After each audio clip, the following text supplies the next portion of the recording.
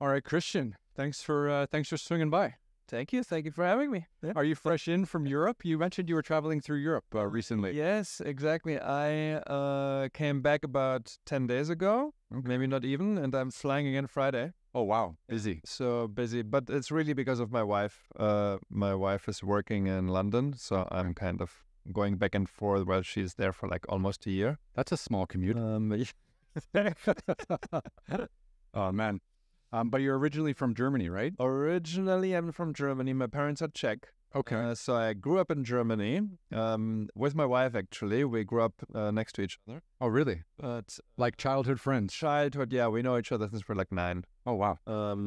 But my parents are Czech, so I grew up Czech in Germany. Like at home, we were speaking Czech, kind of Czech culture, which is a little different. So you were an immigrant into Germany. So Yes. did you get treated different than just being like a German? I think because I was born there, not so much. Mhm. Maybe, because of the name a little bit. My last name's Czech, but like not really. Not like my wife. No. She immigrated when she was 7 from Iran. Oh wow. So she didn't speak the language, so that was a little harder for sure. Yeah, for sure. That is much more difficult. Yeah. Wow. So I mean, I've been wanting to chat with you for a while because, it's not often you get to talk to a professional athlete, former or current, and then someone who's kind of finished their professional sporting career and then gone into coaching professional athletes. Mhm. And I know you have this whole system about mental training and this kind of thing. So we'll get into all of it. Yes. Yeah. yes. But 2024 has been going well for you so far? I mean, it's March. Yeah, it's still early, right? Yes, and so far it's been very, very good. Mm-hmm. 2023 has been a little bit of a rougher patch, Yeah. but also like physically. Mostly I was like sick and injured for basically all 2023. Oh my God, that's First time in my life where I was like, just health was not like at the level where I was kind of used to, not regular injuries. So that was a little challenging. okay. But, my company is going better and better, and I love teaching what I'm teaching, and my wife's doing great, and family's healthy. So at the moment, everything is wonderful and enjoying every moment until it isn't, and then handle that. Yes, exactly. It's a good philosophy for life. Just keep going Yes. until you hit the wall. So you mentioned you were born in the Czech Republic. So like No, my parents are your parents were Czech. flat, and I was born in Germany, like just when they had fled. Like they were in Germany for like a year, maybe. Oh wow. Yeah. Okay. So your family fled the Czechoslovakia. Back then it was Czechoslovakia. Exactly. And then you were kind of born into Germany. Where was that? Like early 80s? Yep. Yeah. 81. 81. Okay. I'm just a little bit older than you. I'm late 70s. Yeah. Yeah. 78. 78. Yeah, exactly. But what was it like? Do you remember anything about like having to leave your home? You mean Like fleeing the Czech? I mean, so you were born in Germany. born in Germany? I was born in Germany. Do your parents tell stories about having to flee? Yes. I have 2 sisters. They are 6 years older than me. Mm-hmm. So when my parents fled Czechoslovakia, communism back then, Yeah. was kind of a little rough. I believe But when it. you were somewhat successful professionally, you basically were forced to join the Communist Party, or you would be imprisoned. It was like, One or not the everybody other. had to join the party, but if you reached a certain societal status, you had to. And that happened with my parents. My dad was basically becoming the head of the clinic in Prague. Like a medical clinic? Yeah. He's an ENT. He just turned 80. Congratulations. That's no small feat. Yeah. Exactly. And healthy and great. Everything is good. Mm-hmm. And my mother was a newscaster.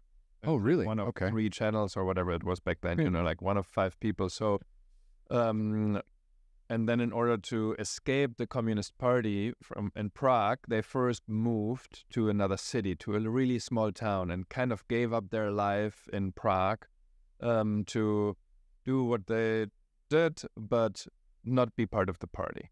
And To then- create some distance. Yes, Yeah, exactly. yeah, But okay. then in that city, which was a really tiny town, the Communist Party came again.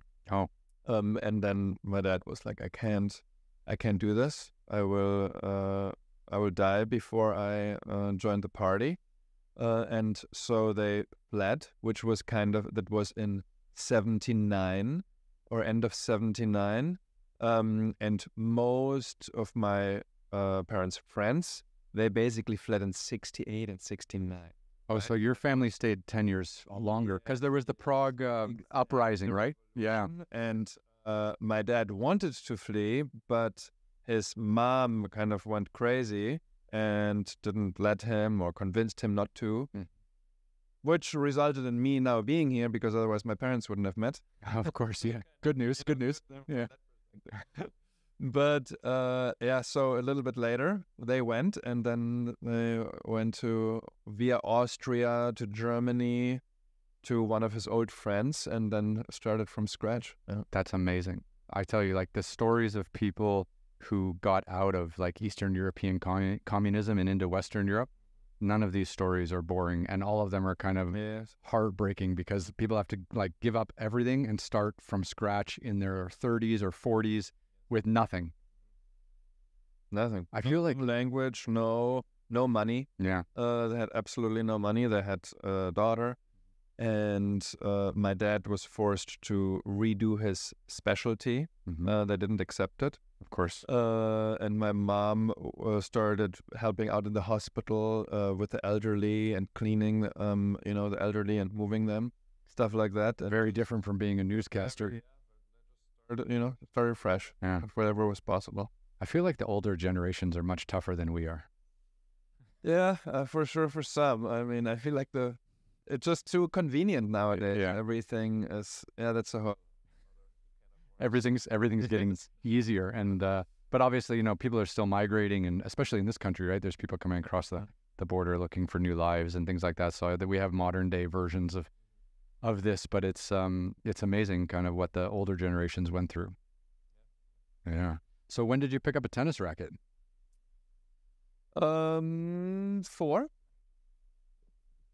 Yep. I think I was 4. Okay. So my dad was a good athlete also. Before he was a doctor, he played volleyball and he was world champion actually. Yeah, because you're quite tall. How tall are you? Yeah, like 6'3". Yeah. Okay. I'm a little less shorter than you, maybe, but like good tennis height. Good. The perfect tennis height. Not too big, not too small. Even though nowadays there's a few guys that are taller and still move very well. Yeah. What's the who's the Russian guy who's just huge? Medvedev. Yeah, that's it. Yeah, he's a monster. I used to live in I lived in Shanghai. I used to go to the Shanghai tournament every year. My friend used to actually host it, and then I was in Dubai and Abu Dhabi for the last few years, and I would always see the pro players coming through in like December on their way out to Melbourne for the Australian Open. They'd come play in Abu Dhabi, and then Abu Dhabi, Dubai. And then they go out to Australia for the Australian Open. Yeah. So I watched a lot of tennis actually in the last couple of years. Since COVID, it's been great. I played way back in the day, but you know what? I was a ball boy. My mom was working the ticket takers. She was a ticket taker at the front entrance of the Canadian Open in Toronto. Mm-hmm. And it flips between men and women every year. So she was working there all summer, and then she got us in as ball boys. So my brother and I were ball boys for like 10 years at the Canadian Open. And this was like McEnroe, Sampras, Agassi, Yvonne Lendl. This was a great group. For the women, it was like Sabatini, the end of Martina Navratilova's career.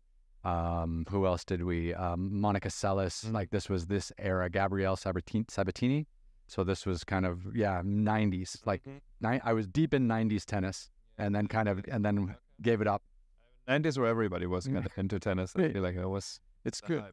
It's coming back though, I think. I think the Federer and Nadal and Djokovic have made tennis maybe a little bit boring for the last 20 years. I mean, playing at an incredibly high level, but they always win, right? So it's hard.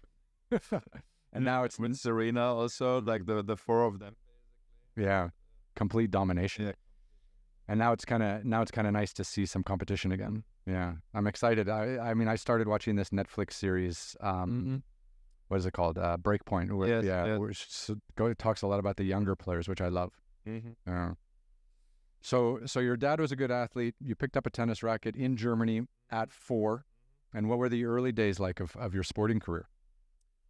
Early days, actually it was funny. I just came home for the first time after 13 years, just when I was back visiting my wife also in London. So because my dad turned 80, so I kind of went home to my hometown. Which is where in Germany? Bad Hersfeld. Where's that? Oh, that's the dead center of Germany. It was where Amazon created their very first depot for delivering everything from Germany, because it's right in the center. Their fulfillment center. Yeah. Exactly. So, and it was right next to where I used to live. Actually, it was pretty funny. That's not back bad. in the day. Amazon was. I've spent a lot of time in Germany. So I used to work with BMW. Okay. So I was in Munich a lot. I did some TV shows with BMW Motorrad, which was a lot of fun. And then now I'm a watch ambassador for Glashütte Original, Okay. which is obviously based in northeastern Germany. What? Yeah, it was very nice. Glashütte. Yeah, I never pronounce it right. Say it one more time. I love it. Glashütte. Yeah, Glashütte. But yeah, no, amazing people to work with. Yeah, it's been a wild ride. So you grew up dead in the center of Germany. That center of Germany. 4 years old. Basically, I started playing because my parents played a little bit. My dad started playing, a good athlete, so they're having fun a little bit. Take their little kid with them. I'm standing on the side, and then I get a tennis lesson from the local tennis coach there. Yeah. And then was, somewhat talented physically, was able to pick it up a little quicker, enjoyed it. So by the time I was 7, I think I played my first tournament. Yeah. And won. And then it's like, you have like the city championships, and then like the county championships, Provincial championships, and stuff like that. So like I won the city, and then I won the county and the province and stuff like that. And that goes pretty fast at that age.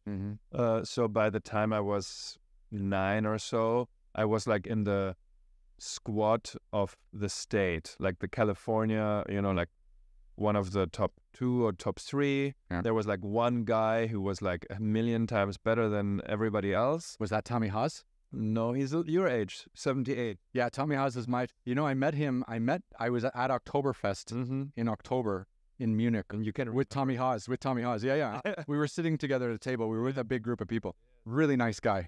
Yeah. He's busy now with Indian Wells. Yeah, he's busy. He's busy all the time. He's doing training and camps and everything. And he already he moved to the Nick Bollettieri Tennis Academy when he was like in his early teens. Oh, so he didn't even really grow up in Florida or in Germany. No, yeah. He didn't spend that much time in Germany. Okay. Sometime, but like not, I don't know, maybe when he was 14 or 12 or something. He had moved. Yeah. That's right. Nick Bollettieri, the Florida tennis program that everyone seemed to have gone through. Kornikova back then, stuff. Yeah. Amazing. So you grew up in Germany. I mean, were you not playing football as well, like soccer? Like, were you not? A little bit of soccer, but like I stopped that very quickly and just went full in tennis because I liked it very much. I was good at it, and then like once you have a state ranking, you have a national ranking also. So, you basically under 10 and under, you don't have like a proper ranking yet, but like basically I was like always in the top 10 in the nation. And then like by the time you're 12 and under, you have a ranking. So I was always top 10 in the nation. So then once you're at that level as a junior, or a young kid, you like, that's all you do. There's nobody who is like in the top 10, top 20 in the nation in any sport that doesn't like go all in. So there's no two sport athletes or anything like this. You're practicing all the time. You're practicing, I went to school in the morning. I remember I woke up at 6 o'clock. I walked, left the house at 6:43. I arrived at the bus station at 7:57. The bus 6:57. The bus left at 7, and then I took the first bus. Then we had to change. I took the second bus, and then school started at 7:50. And then I had school until 1 p.m. My mom came, picked me up, and then we drove 2 times a week. I mean, it changed over the years a little bit. Sure. But basically, since I was like 8 years old, 5 times a week, it was 100 miles to practice. Oh my God, really? And then practice for 3 hours, some PT maybe after, and then 100 miles back, do homework and eating in the car always. And So where was the closest tennis center? I mean, 100 miles. Like, yeah, because you then practice always with the national, like with the state squad or the national squad. and they only practice in certain Exactly. places. That was like in Frankfurt or in Kassel, or if you were practicing with the national team, that's in Hannover. Then I had to take a train, so that was even further. Then my mother couldn't drive me anymore. Mhm. If it was with a state team, then it was in Frankfurt, and if it was like the private sessions or the like the provincial team, then it was in Kassel, and that was like an hour drive. So it was either an hour or 90-minute driving one way, or a 2-hour train ride, and that was 5 times a week. Oh my God. And then every weekend, I mean, Tournaments, yeah. not every weekend, but like I'd say 25 to 30 tournaments a year. And during the holidays like Christmas and Easter, you always had training camps. So you always Yeah. Yeah, you don't get Christmas with your family, that's for sure. I remember it was a little different for me. Like I played basketball, and I started. My dad was in the Olympics. He played water polo actually. Oh, that's tough. That it's dirty, yeah. That is 1972 Olympics in Munich. Yeah, and dear. yeah. That was where the terrorism attacks were, right? So, but he always kind of instilled a lot of like training and this kind of stuff in me. So I got into, he started getting me swimming, and then I actually played water polo for a little while, and it was too brutal. I couldn't handle it. So the Mount Everest. yeah, no, water polo was terrible. Just being like having people pull you under and kick you and stuff. It was too much for me. But then I picked up basketball when I was like 6 or 7, and then I remember we would always play on 2 teams. So we had a high school team, we had a middle school team and a high school team. But then I always played on a rep team also. So I would have like morning practices. So I would get up at like 6 o'clock, have practice from 6:30 to 8:30. School started at 9 to 4 school. Go home, eat, sleep, and then I had another training from 7 to 9 with another team. And then go home, try to do your homework, and try to go to bed by midnight, and then start it up again. That was like 15 years. What was it? Like 12 years of my life at least. Insane what we do, huh? Yes. I loved it. Well, I loved it too. Going to school for sure. Yeah. So when you were able to get out of school early, and then do your homework, you drive to tennis, 30 tournaments a year. That was amazing. Like, what was the goal for you? Was it to get a scholarship or some free education or go pro? Go pro. Yeah. I was like, no, had no interest in any academic adventures whatsoever. Smart. That was so not an area of interest of mine. Yeah. I because of tournaments, I also missed half of my school every year. Yeah. For traveling to tournaments. So you're always catching up and stuff. Yes, Yeah. we're always catching up. But like the catching up, I didn't really catch up by learning and studying. I was just like whatever I needed to do. Called by one of my wife's best friends, and she was sitting next to me in school. Actually, she lives in LA now. Yeah. And like she's the one who I was copying like math homework. That's amazing. And it was like, yeah, I was not studying a lot because I just didn't enjoy it. It didn't interest me at all. You must have been exhausted too, like doing that driving back and forth and all the training and all the tournaments. Like, I wouldn't say so. The retrospectively, I never felt like, oh my God, this is so much. I can't handle this. I was enjoying it. I was liking it. I was sitting in the car. It's like not that rough. Yeah. No, I wasn't like feeling like fatigue, physical or emotional, psychological in any shape. That's what I wanted. Amazing. Yeah. That's such a pure feeling, right? Yeah. I was pretty clear there, you know. And when did you, like, how did you progress to becoming a professional tennis player then? Yeah, I mean, it's really just like based on like your results, right? So when I was 16, I then was then decided to go pro, basically. And what did you do? Like drop out of school or I dropped out of school after 10th grade, which is like, in German, the school system is a little different. Like if you do at the high school there, it's a little bit like higher than in the US. If you finish it, like in terms of the education that you receive, maybe it's like the first year of college. It's like included. Okay, in terms of how much you learn. Oh, well, the schools there are much better. It's 13 years. Yeah. You know, you go to school. And I dropped out after the 10th, which would be like maybe a little bit less than high school education. Okay. You know? Yeah. So then I moved to Spain when I was 16. Oh, that's a nice place. And yes, to the very south, called a little fisher town called Marbella, where like, it's a lot of people do vacation there, but it's really like a fisher town. And if it's not like seasonal vacation time, it's also not a lot is happening. Yeah. You know?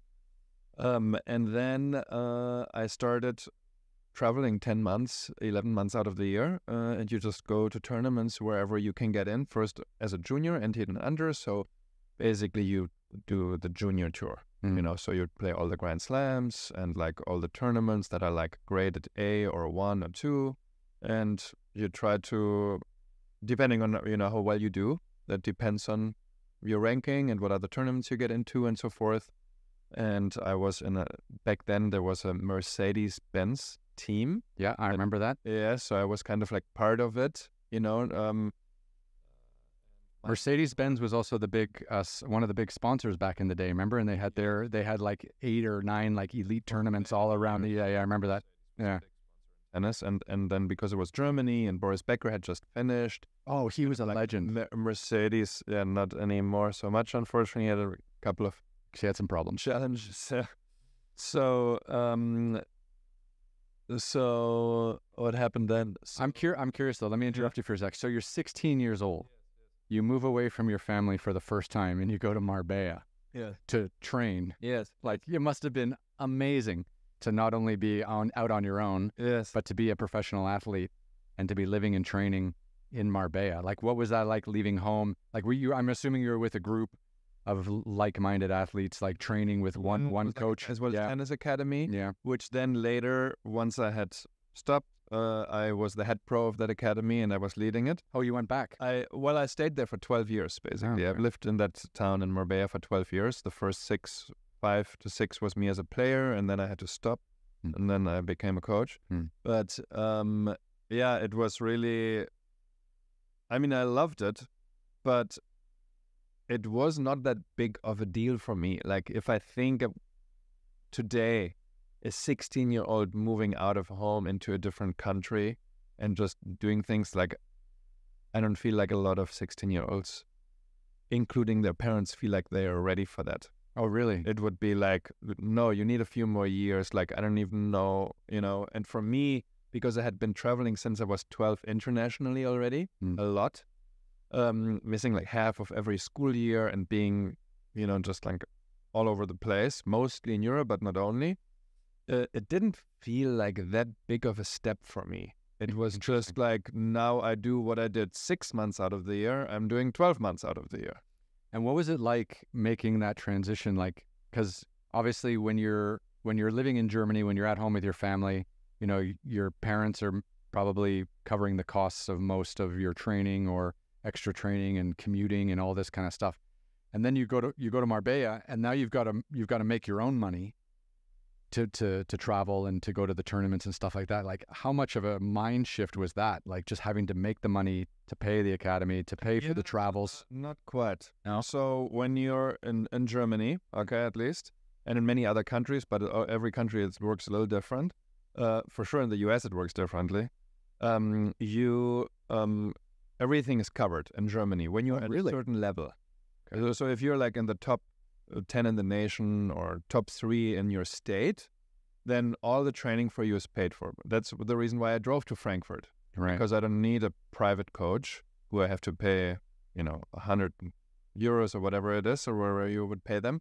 Everything is paid for, including the tournaments, including the travel.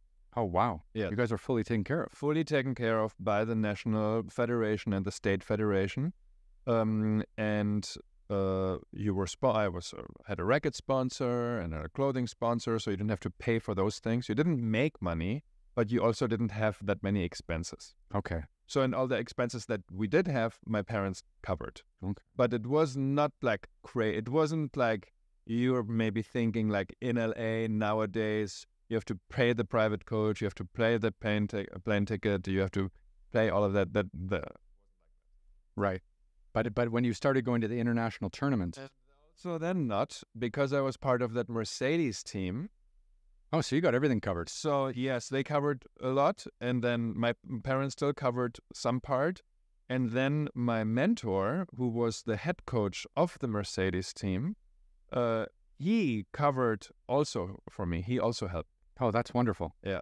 So I didn't have, like, we had expensive, and it still was a lot, but it was a fraction of it would be if you had to pay everything at full price. Yeah, because like, coming at this, like I played team sports my whole life, so I don't necessarily understand how it works or the mentality. But you see the players on the Netflix series or something like that. Like they have a coach that the coach gets us, a percentage of the winnings. And then they got a personal trainer and a mental trainer, and their parents are around and all this stuff. And you just think about all these plane tickets and all these hotel rooms that they have to, their playing has to pay those fees, or their sponsorships have to. And it must get into the millions, like cost per year of being a professional tennis player in the top 30. Yes, yeah, for sure. I mean, and that's also why it's so difficult. I mean, a lot of the players at the top don't have a team like that, because they can't afford it. There's some players that share a coach. Yeah, that's right. Yeah. I mean, if you're top 30 in singles, you're doing very well. If you're top 30 in doubles, no one's heard of you. Doing so well. You're not making a fraction of the money, and you're still an incredible tennis player. Right. Also, there are certain athletes that don't see maybe the need or the value in paying a certain coach a certain amount, and they're trying to like maybe pay a little less, And then there's other players that think that's the most important, and they invest in those people, basically in themselves, and then it works out. For some, not for all. How hard is it being like 18, 19, 20 and having to make those financial decisions? Because those are really difficult decisions to make. Yes, but I mean, as long as I was playing, I was kind of a part of that Mercedes team. So you were sheltered. The amount of the travel. Yeah. And then once I kind of transitioned into men's tennis, so to speak, then I started having already my injuries. Okay. And I wasn't playing in the men's circuit for very long because of my arm issue. And then I had a surgery, and then that was it. And I started coaching already when I was 22. Oh, wow. So it was really just a 5 or 6 year window. Yeah, and in those, like from 18 to 22, there were at least 2 years where I couldn't play. Oh my God, just because of injuries? Yes. Yeah, because I broke my right hand, I broke my foot.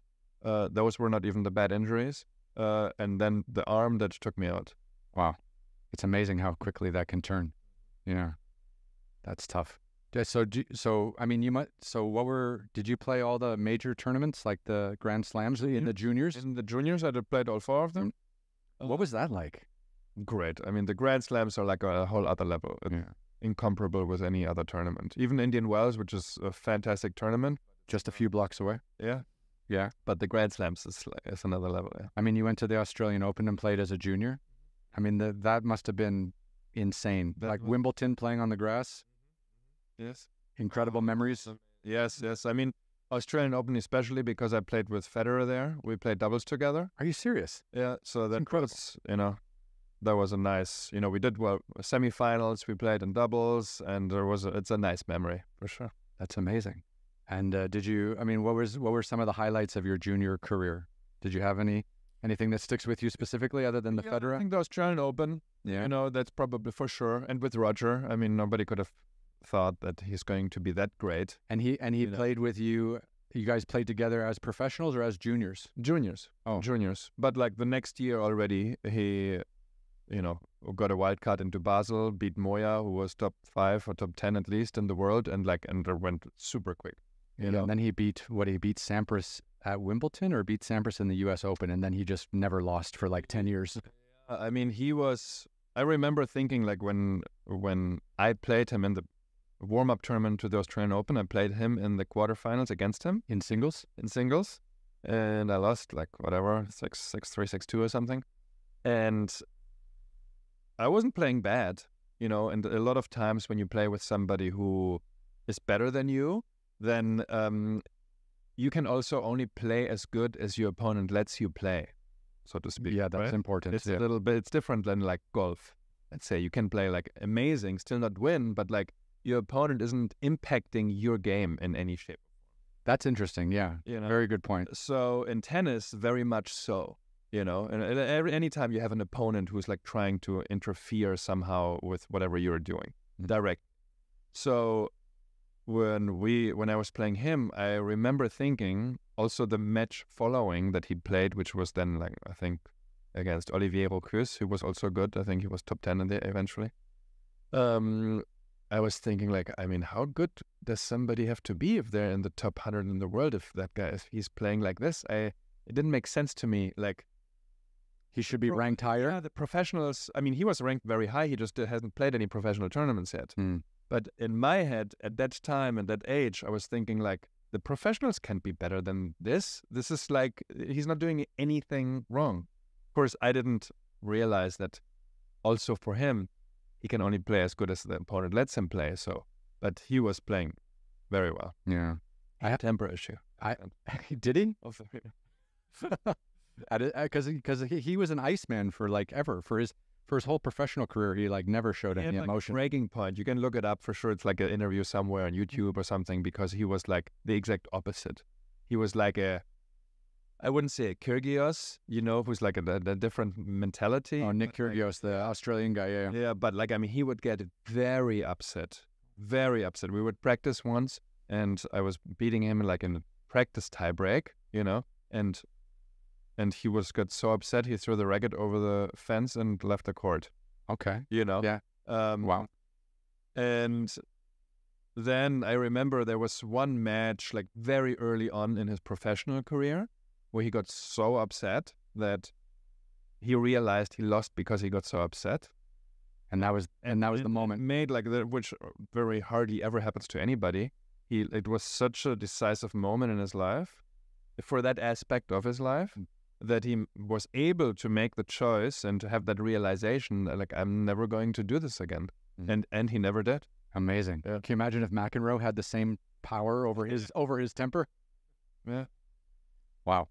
So what was it like, kind of? I mean, so I had this kind of realization as well. Like, I wanted to play for my national team for Canada basketball, and I had ambitions of maybe playing professionally, maybe internationally, because I wasn't good enough to play in the NBA or anything like that. I was thinking maybe I could play in Australia or maybe somewhere in Europe or something like this. But at 22, I just couldn't. Like, I just wasn't good enough, and I was so kind of burnt out with my sporting career that I moved to China. Like, I never picked up a basketball. I didn't pick up a basketball for almost 25 years until a few months ago. Actually, I started playing again, but which is funny. But when I was 22, I was so burnt out. I went off and just started a whole new life for myself that had nothing to do with basketball, because I was just completely destroyed mentally and physically. I mean, what was it when you were kind of going through those injuries and having to do the rehab and having to do the physical therapy, the PT? Like, how hard was it for you to stop playing and start coaching versus continuing to just keep kind of rehab these injuries again and again, which I know must have been mind-numbing? Yeah, it was an interesting period of my life. Was it dark or was it happy? It wasn't happy. No, probably not. It wasn't dark. Okay. It was just like I was always kind of held back from being able to reach my optimal level of performance physically because of injuries. Interesting. It's always like, for most athletes, what happens is like if you make it, you make it because like you have these periods of like you're doing really well all of a sudden, and then you kind of ride this wave, right? And then maybe there's a little dip, and then the dip might be pretty short, and the wave that you're riding might be very long, right? Yeah. But you have to get to this point where you're like, oh, now it's really happening. You're feeling it. Everything is working out. You're confident. Like all the pieces fall into place. And every time I was like getting to that point or at that point, I got injured. So you could feel it. Like you could feel it when it started all coming together. Yeah. Because you're just like, it's flowing. Everything. It's not like in one match it's flowing. It's just like you're winning all the matches. You're feeling good. Like everything is in place. You, as a player, you know when it's. Yeah. You know? Just ruthless confidence. Yes. Yeah, but based on the results. Right. You know, it's not like I believe because I think I will be able to. It's like, no, I know because it's happening. It's happening all the time. I love that, you know, because with tennis, it's all on your shoulders. Like there's no one to look towards, right? I remember games in high school and university where, you know, I would have 20, 25 points or something. I'd play incredible, but we'd still lose. And even though my confidence was rocket high and I was playing really well, we still couldn't get over the hump. You know, we couldn't get into that win category, couldn't get into the playoffs. And it was, frustrating days. But in tennis, it's all on you. So if you're winning, the confidence goes up so fast. And if you're losing it, it's terrible. Yeah.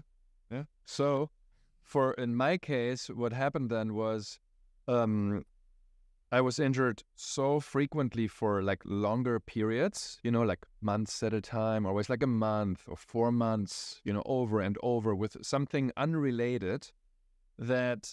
Sorry to interrupt you. What was it? Like wrists, ankles, back? Yeah. So I broke my wrist once and then I started playing too soon and that resulted in an inflammation of like the mid-hand. Jesus. And then I twisted my ankle and like ruptured like a tendon. And then the shoulder started. And I had it already when I was younger with like lower back issues that were pretty bad. And for 6 months, I couldn't do something. So I was kind of used to that somewhat, but it kind of had this effect that I wanted to make it to the very top, but I didn't believe it. Because of these physical injuries. It's just like chances started to be lower. It's not that I was doubting myself. I would just not think about it. It was not like a thought that occurred, but I was just doing tennis was my life. So once, then in order to continue playing, I had a surgery, which they removed my first rib.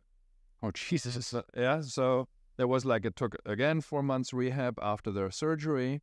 And I only did that surgery so I can continue playing. I wouldn't have needed the surgery if I would have decided not to play. And was it your rotator cuff or like, because you're right-handed, right? It was called thoracic outlet syndrome, which basically means that your collarbone and the first rib, they kind of cross like this. And then when you move your arm to a certain position, they can get too close. And right where they cross, also our veins, arteries, and nerves cross.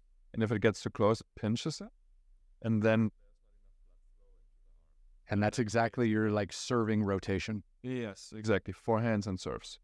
However, I had the surgery and that was not the cause of my pain. Oh, really? So after rehab, the first day I played all out again. I got the exact same pain that I had before the surgery. Oh, they just misdiagnosed it. Well, no, I had a thoracic outlet syndrome. It just wasn't the cause of the pain. It was another issue. Another whatever. Still, I went for 9 months to experts, like from one to the next. Nobody could figure it out. Oh, wow. Or like nerve testing and everything. Nowadays, one of the players that I had coached, he had the exact same issue, way worse than me. 2 months of physical therapy, and it was gone. Really? Yeah. So they were able to diagnose it faster? Yes. And I mean, you know, it's 25 years later, you know, they know much more. 20 years later, they know more, you know. We're both old guys in our 40s. No one cares about us anymore. You know? So that day when I decided, okay, this is it, I'm not playing anymore, that was not replaced with, this is what I'm going to do instead. I was kind of in limbo. I didn't know what I'm gonna do. I didn't know either. Yeah, it's terrifying, right? You spend your whole life doing something and then you can't do it anymore. Someone takes it away from you. So then I was like, my dad came to Spain. We took a walk at the beach. It's like I don't know. I could go to college easily, you know. No, don't go to college. But I mean, there would was an option, you know, get a scholarship. Like if you're like at that level of tennis, it's very easy to get a scholarship. In Germany or in the U.S.? In the U.S. Yeah. In the U.S. But I didn't want to because I wasn't interested in academics whatsoever. Yeah.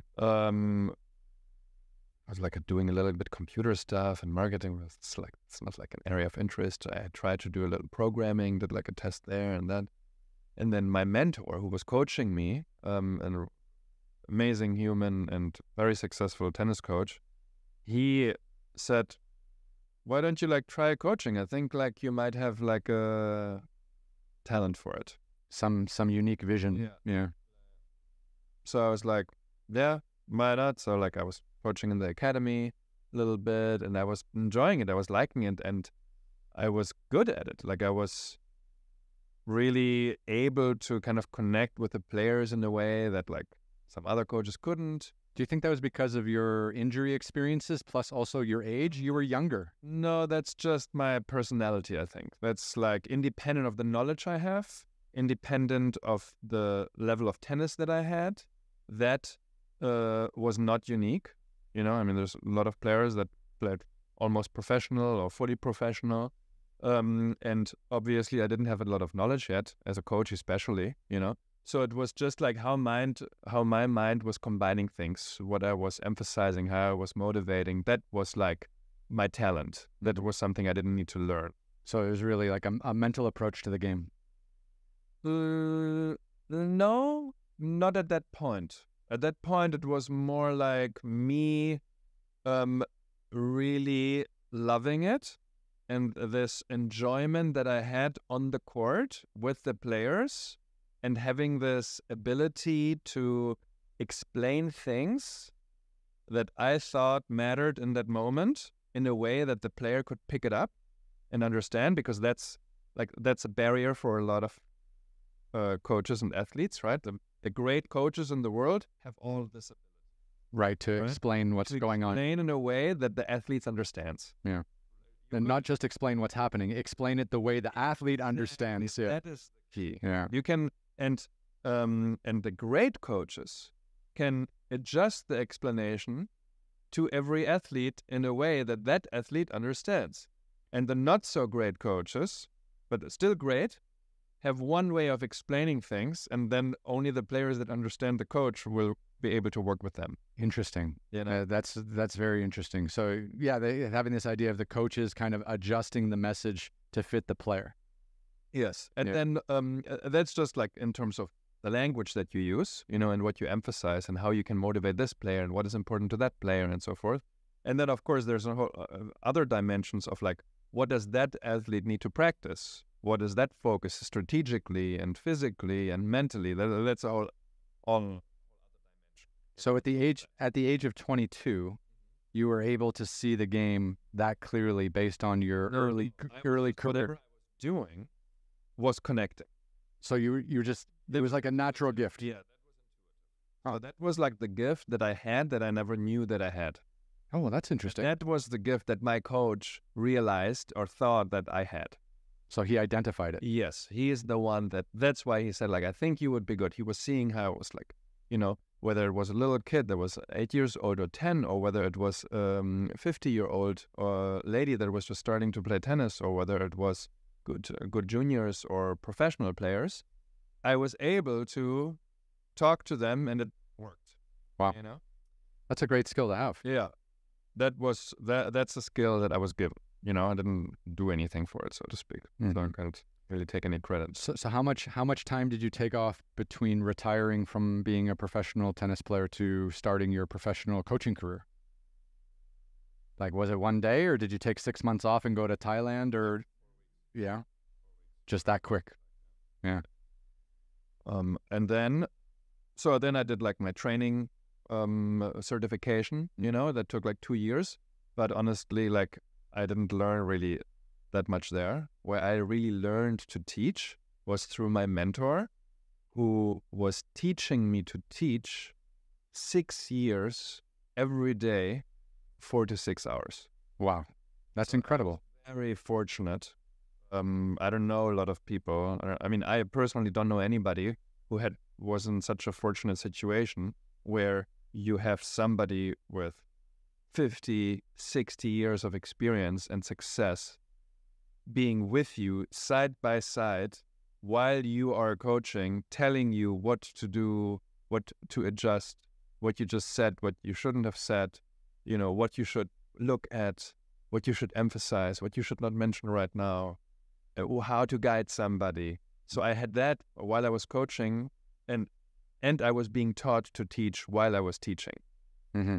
So that kind of took me on a road. And then on top of that, I was, successful as a coach early on. So I was coaching Azarenka in the juniors. So she was an amazing player, still is, and won the Junior Australian Open, singles, doubles, French Open, this, that, and then it worked.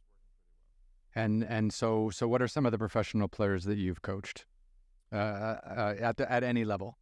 So Azarenka, I coached. Petkovic, I coached. Okay.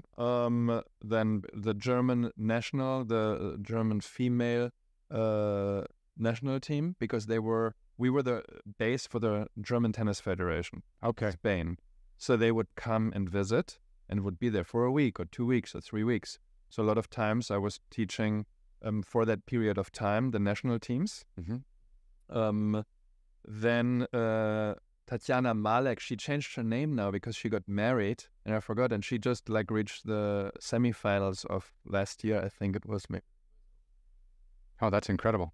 And then Mike Bryan was the last one when he won his world championship the last time. Okay. Wow. So amazing. So I mean, it's funny. I think some people transition from being an athlete to a coach, and sometimes it's a difficult transition, because sometimes when you're a high level athlete, you can't explain what you do, right? You just do it, and you do it right, and you do it well, and you win, and everyone's happy for you. But then to be able to explain that to someone who's still learning and still trying to become a professional is such a transition. It's not an easy transition at all. No, because I mean, having the experiential knowledge and ability to do something really has hardly anything, if anything at all, to do with understanding the methodology and the biomechanical principles of how something needs to be done. So if an athlete has an issue with a certain shot, you know how it needs to be executed, but you don't understand yourself as a coach most of the time what the issue is at hand that prohibits them from doing the thing that they need to be doing, that they should be doing, but you don't know where the problem is. How much do you think the percentage difference is between for a good tennis player to have physical capabilities versus mental capabilities? Because I still have a book on my bookshelf, and it's called The Inside Game of Tennis. Very famous book, right? Talks about inner game of tennis. Right, that's it, the inner game of tennis. And it just talks about all of the mental aspects of being in a sport on your own, and all the mind games that go on with the crowd, your opponent, how they try to take you out of your rhythm, how you try to take your opponent out of your rhythm. And I remember reading it because I was using it for basketball and stuff like that.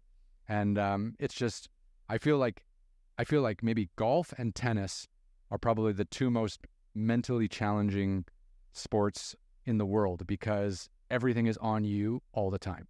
I mean, like you said, with golf, you're playing the course, but with tennis, you're not really playing the course. You're playing an opponent who's trying to unravel you at every moment. And I feel like the course is designed to unravel you at any moment. So either way, you're screwed.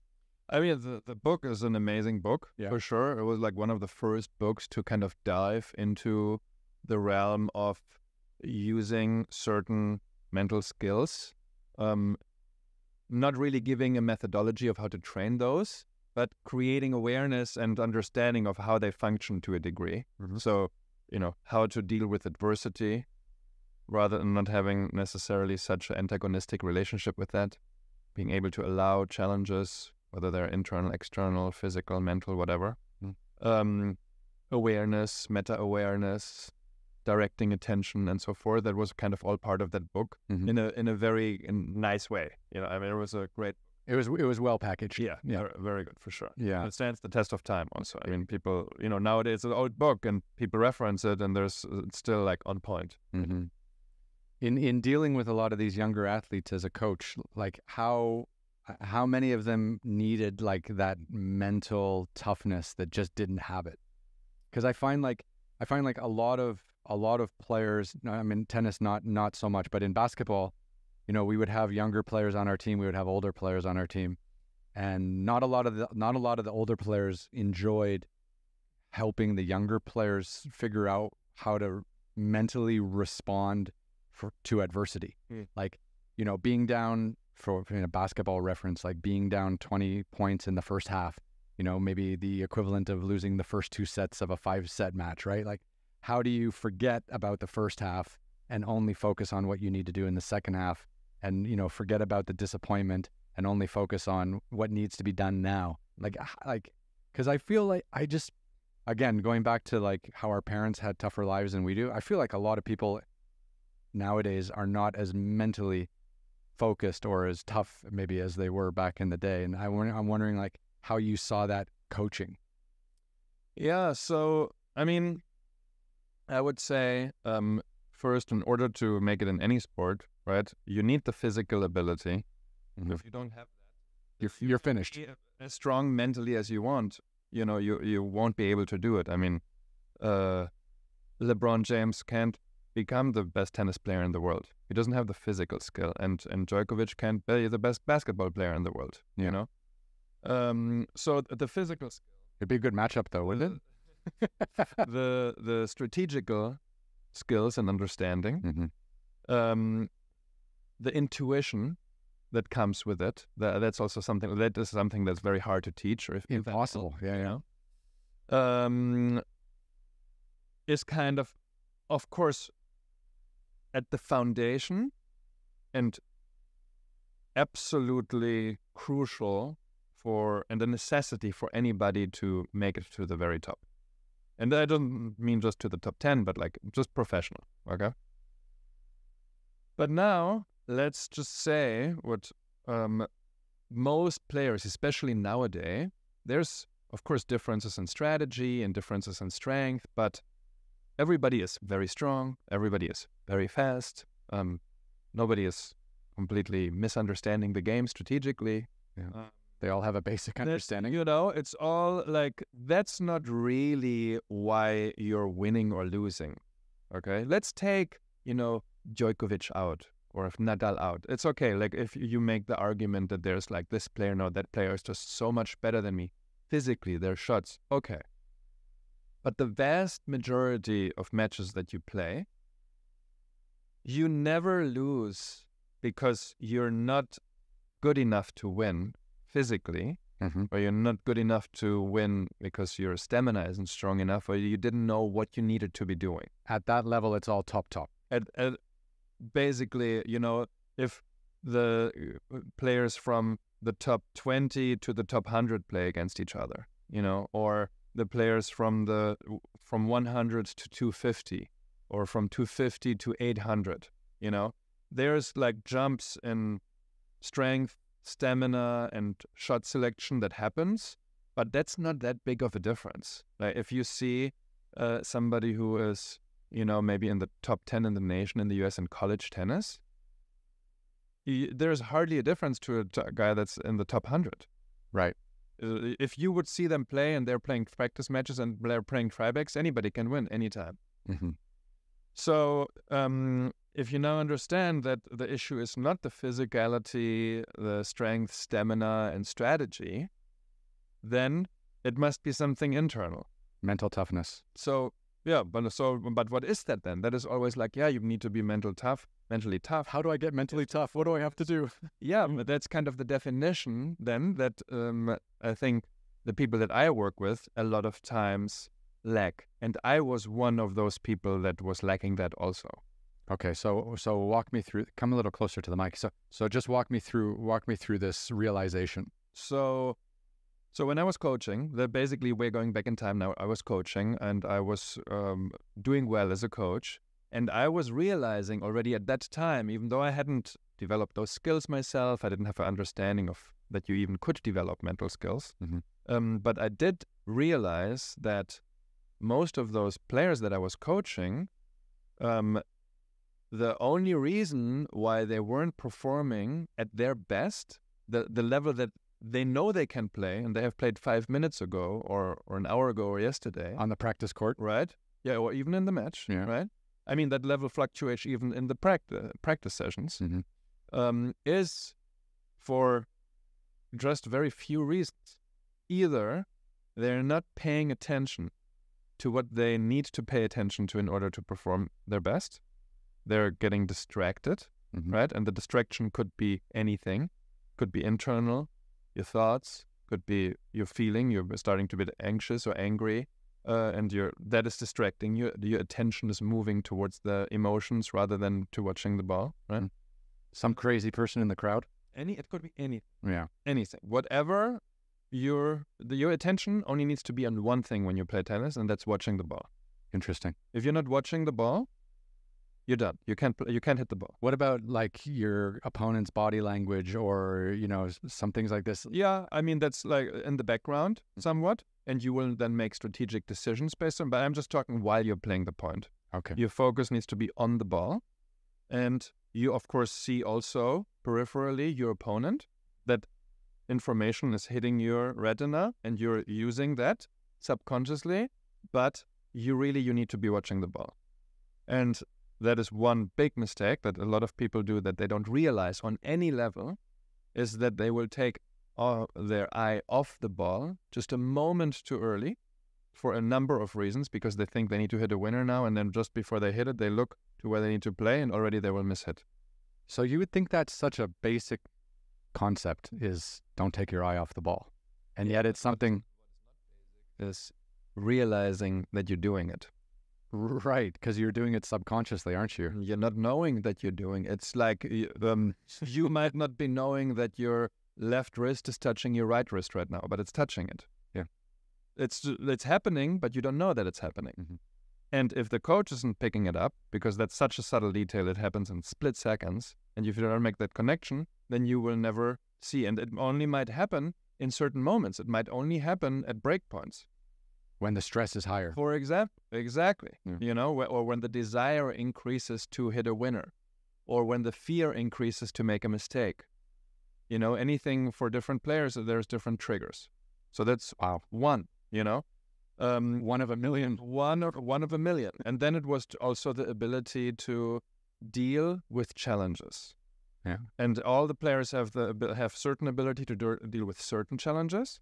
And then there's always one or two challenges that they had a very low threshold.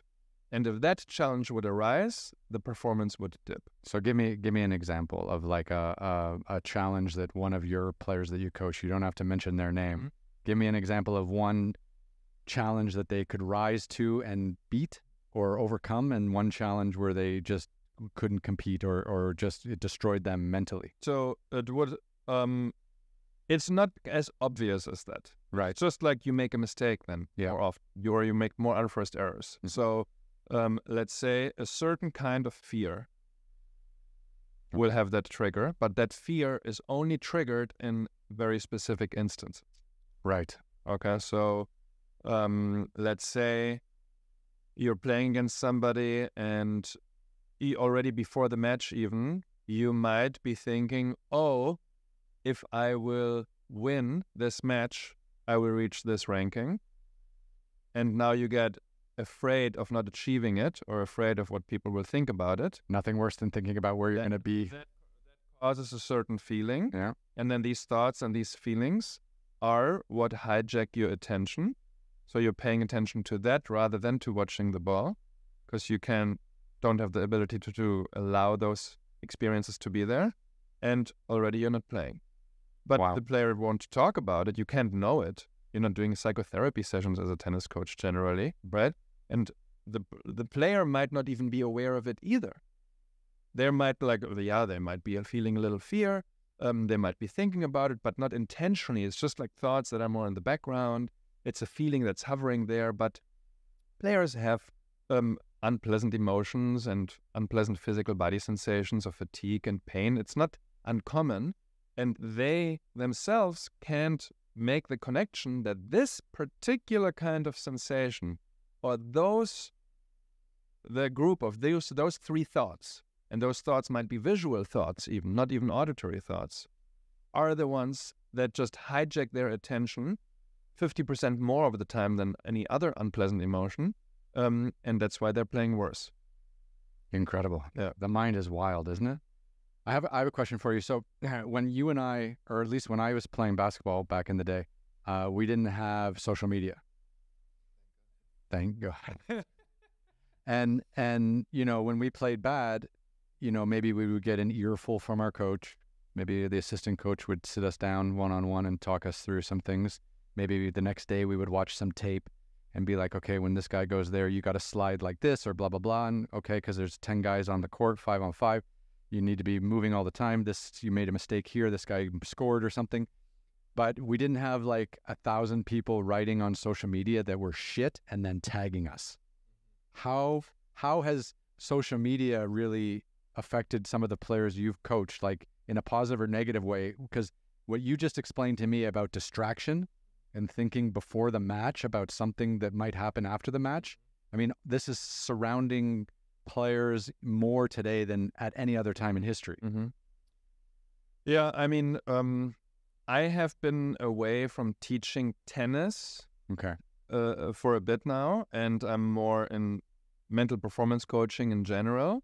Mm-hmm. And the social media aspect, I think, is I think what you just mentioned is an issue, mm-hmm. but it's a smaller issue in comparison to just the degree of addiction that they experience and the experiences that they have when they're experiencing an absence of usage from social media.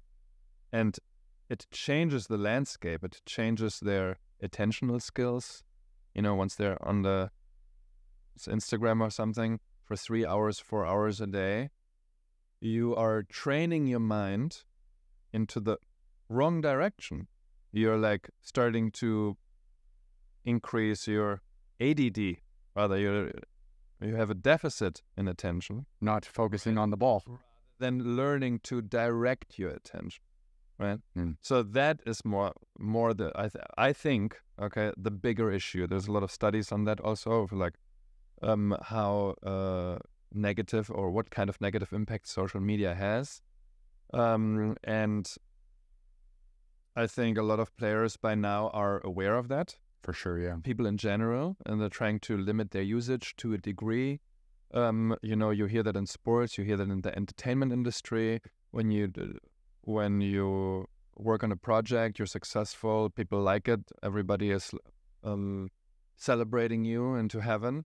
Which is wonderful. If you do something that's not so good, or maybe it didn't work out, and then everybody's trashing you to a degree where it's not even like you would never do that to a person's face. No, social media is the best for that. There was like these two movies now. I think one was on Netflix, Rebel Moon, and then the other one was like Madam Web.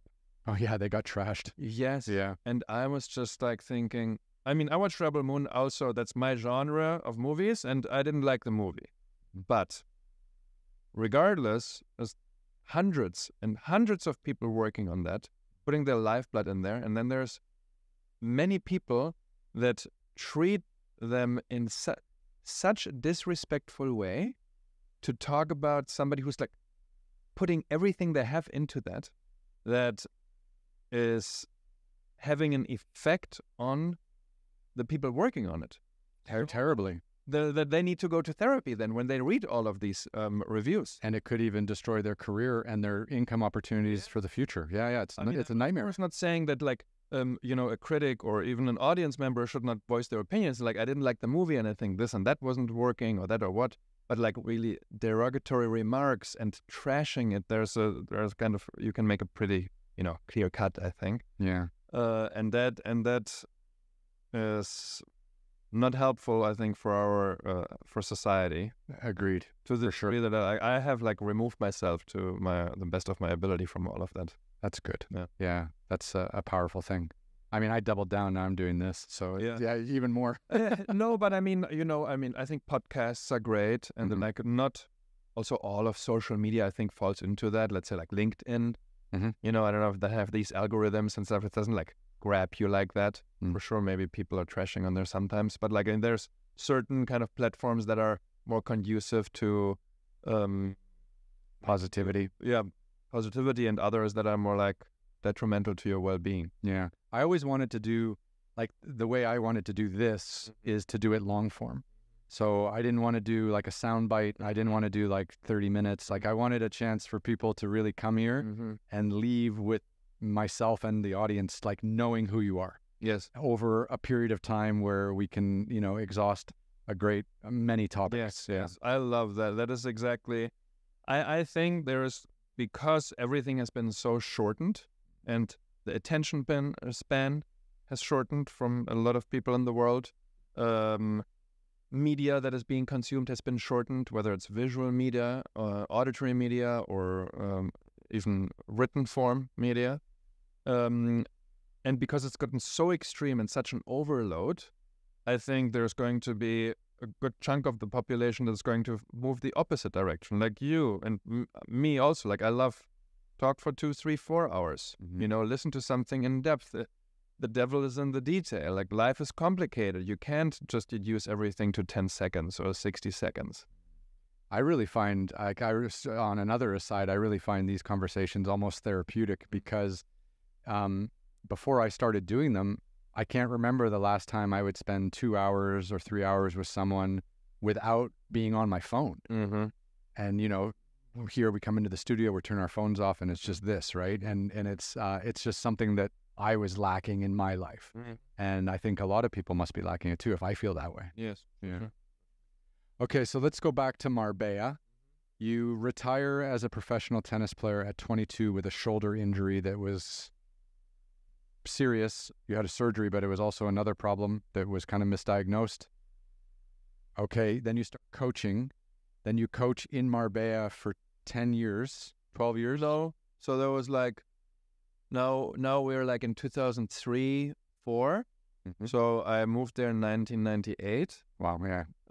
And then I was coaching in Spain for like 6 to 7 years. But I was traveling a good chunk of that also. So with Azarenka, I was traveling to tournaments. With Petkovic, I was traveling. But not as much as when I was playing myself. Then you're traveling 10, 11 months out of the year. Which is crazy. Yeah.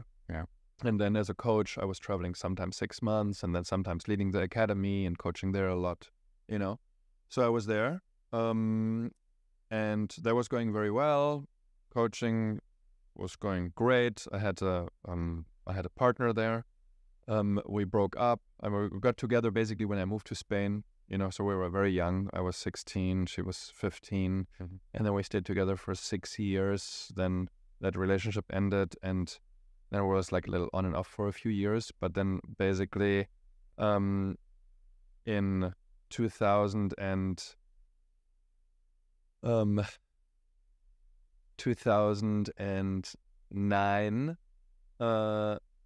it's 2009, no, 2008. I think like Facebook started to come around, right? Yes, yeah, That's roughly that time frame. Yeah. So what I did was like reconnected with some of my old school friends. So one of those people was Nargis, my wife.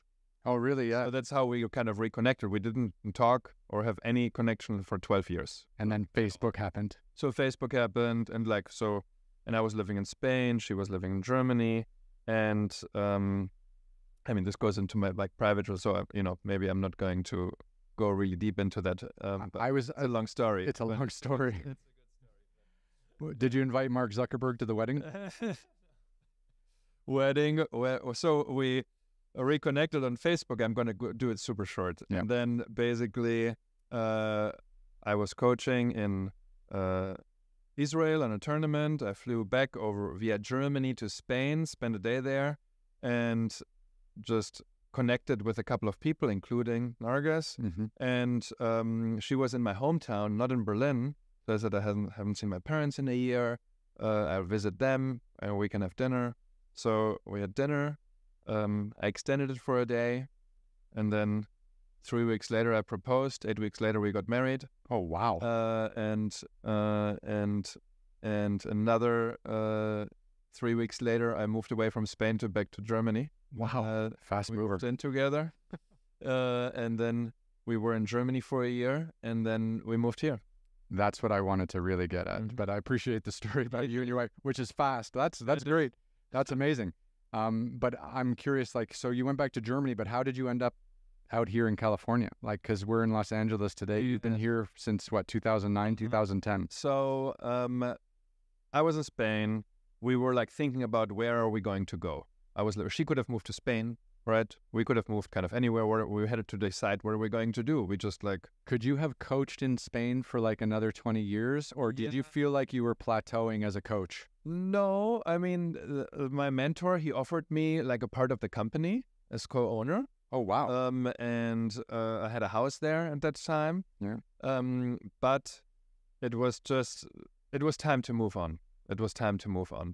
There is that feeling, right, inside, where it's like, I got to just get out of here and feel something different. It was like also like, you know, my relationship, my previous relationship, she lived there. And it was just like, it was kind of my old life. And once my wife and me got together, it had to be like a cut. Some new adventure. Yeah, something new that was not like I could bring her in there. She didn't want it, and it wouldn't have been good. And for me now, retrospectively, it was the best thing in my life. That one of the best things that she did to me was basically take me away from there. Right. I had an amazing 12 years there, but it was also the height. If I would have stayed longer, I think I would have gone. It wouldn't have continued to go upward. That's amazing timing. Yeah, because not a lot of people know when to exit. Very. Yeah, I didn't only did it because we were crazy in love. I didn't do it like for professional reasons. You know, I was like I was young. I was 28. I was coaching well. I was successful. Most players my age were playing still. Nobody was coaching at 28. Yeah. I had already coached people being successful. So everybody was kind of shaking their head a little bit and looking at me with a tilted head that I was giving all of that up and going to Germany. And in Germany, I decided I'm not going to coach tennis because Germany in general, you know, not the people like that are in your immediate circle and friends of yours, but like in Germany, the culture is a little bit more envious. It's a little harder to be successful and then having other people celebrate you. Right. That's not so common in Germany. Interesting. I didn't know. Maybe that's more common, but maybe in business and in other sports or coaches, it's not like, you know, people kind of keep. No one's happy for you. Yeah, not so much. And like, don't, you know, show off too much and stuff like that. That's very German. Yeah. It's a little bit like that. And that's not quite my vibe. And additionally, the weather is a disaster. Oh my God, Berlin. Worst. And for 9 months, I didn't see the blue sky. Yeah, it's awful. I couldn't anymore. So then my wife and I decided to move to LA and try. Like nobody knew. We didn't tell my parents, anybody. Did you have any friends here? Did you have any business opportunities? Like nothing. Just America. I knew one guy and my wife knew one friend. We came in here. This was 2010. Exactly. No. What? 2010. Yes, 2010. Yeah. Because of tennis, it was easy for me to get a visa, or like professional athlete's visa, basically. That was not an issue. But of course, I didn't know what's going to happen. Like I didn't know anybody, you know, with no opportunities. I knew my skill set. I knew what I can do. My perspective was I just need to get somewhere in, and then it's going to go. Now, is LA a hub for professional tennis players like Florida is? I didn't care about professional tennis. I wanted to just teach tennis. Okay, at any level. I wanted to actually stay away from professional sports because if you are coaching a professional athlete, then you are at the mercy of one other human being. Which has to be miserable. Which is most of the time, there's always exceptions, Right. you know, but most of the time it's very young, inexperienced, and if it's not going well, then the coaches will be to blame. Sometimes that's correct also, but definitely not all the time. Sure. And then you're there. So your entire livelihood is dependent on one very young human being. With so much stress on their shoulders. Exactly. And you're traveling the whole world. I've already traveled my whole life. I didn't feel the need to be on all these tournaments and travel the whole world. I wanted to be with my wife in a location that I really love. And With the sunshine. yes. And I loved LA. It's my favorite city always. And she loved LA, and we wanted to be together here. So I was like, and for me, teaching in general, whatever it is that I teach, whether it's tennis or mindfulness or any, I don't teach a lot of other things that I don't get into anything else. What matters to me is the level of interest and commitment and passion and joy the person that I am teaching is experiencing. Sure, that makes sense. I do not care if you have touched the racket for the first time in your life or if you are the best player in the world. Unlikely if you're the best player in the world, there is not a lot of passion, but like there has to be a human connection with. Sure, that makes sense. And so fortunately for me, there is not a lot of coaches that have coached professional athletes or even high-level college that enjoy coaching non-professional or collegiate athletes. Well, that's just isn't that just also too like a financial decision? Because Most of the time you would make more money when teaching the general population. Oh, really? Then coaching professionals? If you teach a lot. Yeah. You teach a lot. Okay. You know? If you teach 2 hours a day, of course not. But you don't make that much money as a tennis coach. Okay. Because I guess you'd have to be with a winner, right? Because then you get a percentage of the wins. I know, I'm really gonna like say some names, but like I know a coach who used to train an athlete that was number 1 in the world at that time, and the coach was getting paid $2,500 a week. Oh my God, that's almost nothing for at a professional level, and you're giving up your whole life and traveling constantly, and you're. Of course, there's also like, you know, if Agassi or somebody or a former professional player's coach, and they coach high-level players that have the potential or already at the very top, and they see the benefit and they get paid a good amount, $500,000, $1 million, $1.5 million, you know. But during my age, like that didn't exist. There were no former professional tennis players that used to teach current professional. Right, that really became like I know Boris Becker coached, Ivan Lendl coached. There were a few of them that coached a lot. Now that's pretty common at the very top, right? But in the 90s and the early 2000s, that was like hardly exist. Interesting. Yeah. And why do you think that change was made? It's just these, and it's almost all the male coaches, right? Like they just they wanted to stay close to the game, or they just wanted to keep an income, or they just missed the. I mean, did they really love coaching, or did they just miss being around tennis? I mean, you know, I think those coaches at that level, you love it. Tennis is your whole life. You're now making a lot of money. Back in the day, people weren't making that much money, so it's also lucrative. So you're doing what you love. You're good at it. You make a lot of money. It's like, well, you know, what else? Why would you not do it? I think it's like it's a great avenue. I think it's great that former professional players are doing that now. It's funny, you know, I really think when you talk about money, I really think something changed when Federer started winning. Like, I really feel like Agassi, McEnroe, Sampras, the generation before Federer, Nadal, and Djokovic, like, they made great money, and they're all very, you know, wealthy, and they were all very high-quality athletes. They won all the big tournaments, et cetera, et cetera. But I really feel like, I don't know, something happened when Federer, Nadal, and Djokovic came through for 20 years. They changed the amount of money that you could make. They changed the way partnership deals were done with, you know, sponsors. They really changed everything, like with the way Nadal and Djokovic or Nadal and Federer got in with Nike. And then even as as Federer went with Uniqlo later on and cut his own deal and still has a partnership with Uniqlo, even now he's not playing tennis. I just feel like the corporate engagement, also because of social media's explosion, completely changed in like the early 2000s. It was, and it never looked back. And now if you're a top player, I mean, Serena Williams is an absolute legend. And they say, at her peak, she was making like $20-30 million a year, and Federer would make, $50 to $60 to $70 million a year just in sponsorship. That's without even playing tennis. And that is just, I mean, that stuff wasn't even available in the 90s. Yeah. Yeah. And the sponsorship deals, I think it's great that they're getting it. I mean, there's 1, 2 every generation that really have that effect of like, if they're associated with a brand, that a lot of people in the world like that brand because of that one person. That's true, yeah. That level, like Serena, Roger, and some other people. But also the money that is being made in tennis itself has increased so much. I mean, at some tournaments, they win like $3 million now.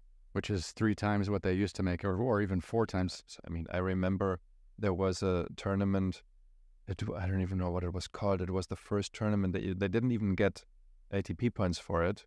And it was, the winner got $1 million. And everybody played it, of course. It was by invitation, top 8 or top 16 back in the day. And everybody played it because it was such a ridiculous amount of money to win compared to any other tournament, Grand Slam, that everybody played that. Now that's a third of what you win in a Grand Slam. Yeah. So, but the players in the back, 200, 500 in the world, 1,000 in the world, nothing has changed at all. There's so much more money. So I feel like I would love to see, that money that is available there to be definitely the top and the players in the world should make a lot of money. People come to watch them. But you can take a good chunk of that and have the players that are, from 200 to 1,500, at least like make a living off of it. Have some kind of like living not wage. Like getting rich, somebody who is 500 in the world or 800 in the world. But like, I mean, they have costs that are astronomically high and they make nothing. Yeah, it must be so difficult. Yeah. If they would be making $1,000 a month profit, it's impossible. Like nobody everybody is just losing money. That's terrible. Okay, let's get back into it. So you moved to LA with your wife, 2010, 2011. What did you end up doing? Coaching. So that went pretty fast. I went through my friend. He had another friend here who was at a tennis club, and that guy was like, "Yeah, I'm going to introduce you to the director of tennis." So I was like, "Yeah, and he was like, "We don't need any coaches." I was like, "Yeah, let's just meet and talk." And he knew kind of who, what I've done, who I had taught, and we just talked about it actually the other day, which is pretty funny. And he wasn't expecting me to be open to just teaching whoever, right? He thought you only wanted to teach elite athletes. He's like, I don't know what you want here. And I was like, no, I'm just teaching anybody, like no issue. So I walked there and he's like, can you like help out a little bit with the kids here? I was like, yeah, no problem. So I was teaching a couple of kids. And then the next day he called me and was like, okay, this is how you teach private lessons. This is how you can do this and do that. And I was like, okay. So totally unexpected. I was in LA for 2 weeks only by that time. And then because that's why I said it played in my favor, I was very fortunate that there's very few people that have taught at that level that I teach and then enjoy teaching people that are not ambitious professionals. Everybody wanted lessons from me. Right, because you're the one that had coached all the professional players. Yeah. So within 4 weeks, I was teaching 50 hours a week and I had a wait list of 40 people. Oh my God. How many players, professional or non-professional, can you coach in a week? And not professionals. No, sorry, amateurs. Like, yes. yeah. how many people can you coach in a week? I know you're doing 50 hours a week, but how many people can you coach a week and actually help them improve their game? I mean, at that level, everybody plays between maximum 2 lessons a week. I mean, lessons are expensive. Sure, right? Yeah, of course, yeah. So private lessons, so people are not like 5 lessons a week or something, and everybody's working. You know, I mean, it's a lot of people from the entertainment industry, so they have like whatever schedules. But have you ever coached any actors that needed to learn how to play tennis for a sport? Yes, yeah, for a tennis movie. For a tennis movie, yeah. Yes, it's called Breakpoint. Oh, really? Yeah. A lot of actors and musicians. I mean, it's LA, so everyone's here. You know, everybody then who plays tennis, you know, there's basically some of those will find your way to you, of course. So, I mean, you, like in any sport, at the very beginning when you start a sport, you don't need a lot of practice to improve a lot. No, it happens so quick. Exactly. Right? Yeah. So if you have never played tennis and now you start playing tennis once a week, you will improve crazy for 1 year. Absolutely, yeah. Right? And then, okay, now after a year, maybe you need to start playing twice a week and then 3 times a week. But that doesn't mean you need 2, 3, 4 lessons a week, right? But you need to start playing more. So that's what started happening. So I'm teaching everybody 1, 2 lessons a week. I had maybe a couple of people that took 2 times 2, you know? So I was teaching 50 hours, sometimes 60, but clients I had maybe like active, maybe 30, you know? And a 40-person waiting list. Yeah. Epic. So when did you make this transition into focusing on mental coaching and training? Because it seems like you had a really great coaching life, like you loved it, and it's actually very strange to hear you say how much you loved coaching people from all levels.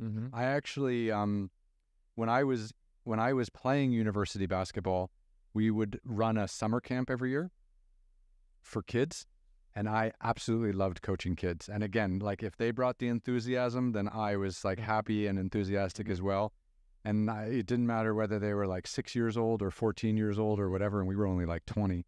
You know, coaching kids, like bringing them along, like finding that enthusiasm, you know, teaching them little tricks of the trade. It was the best. I loved coaching a lot, and maybe, you know, it would have been fun if I had coached a bit, but I think about it from time to time.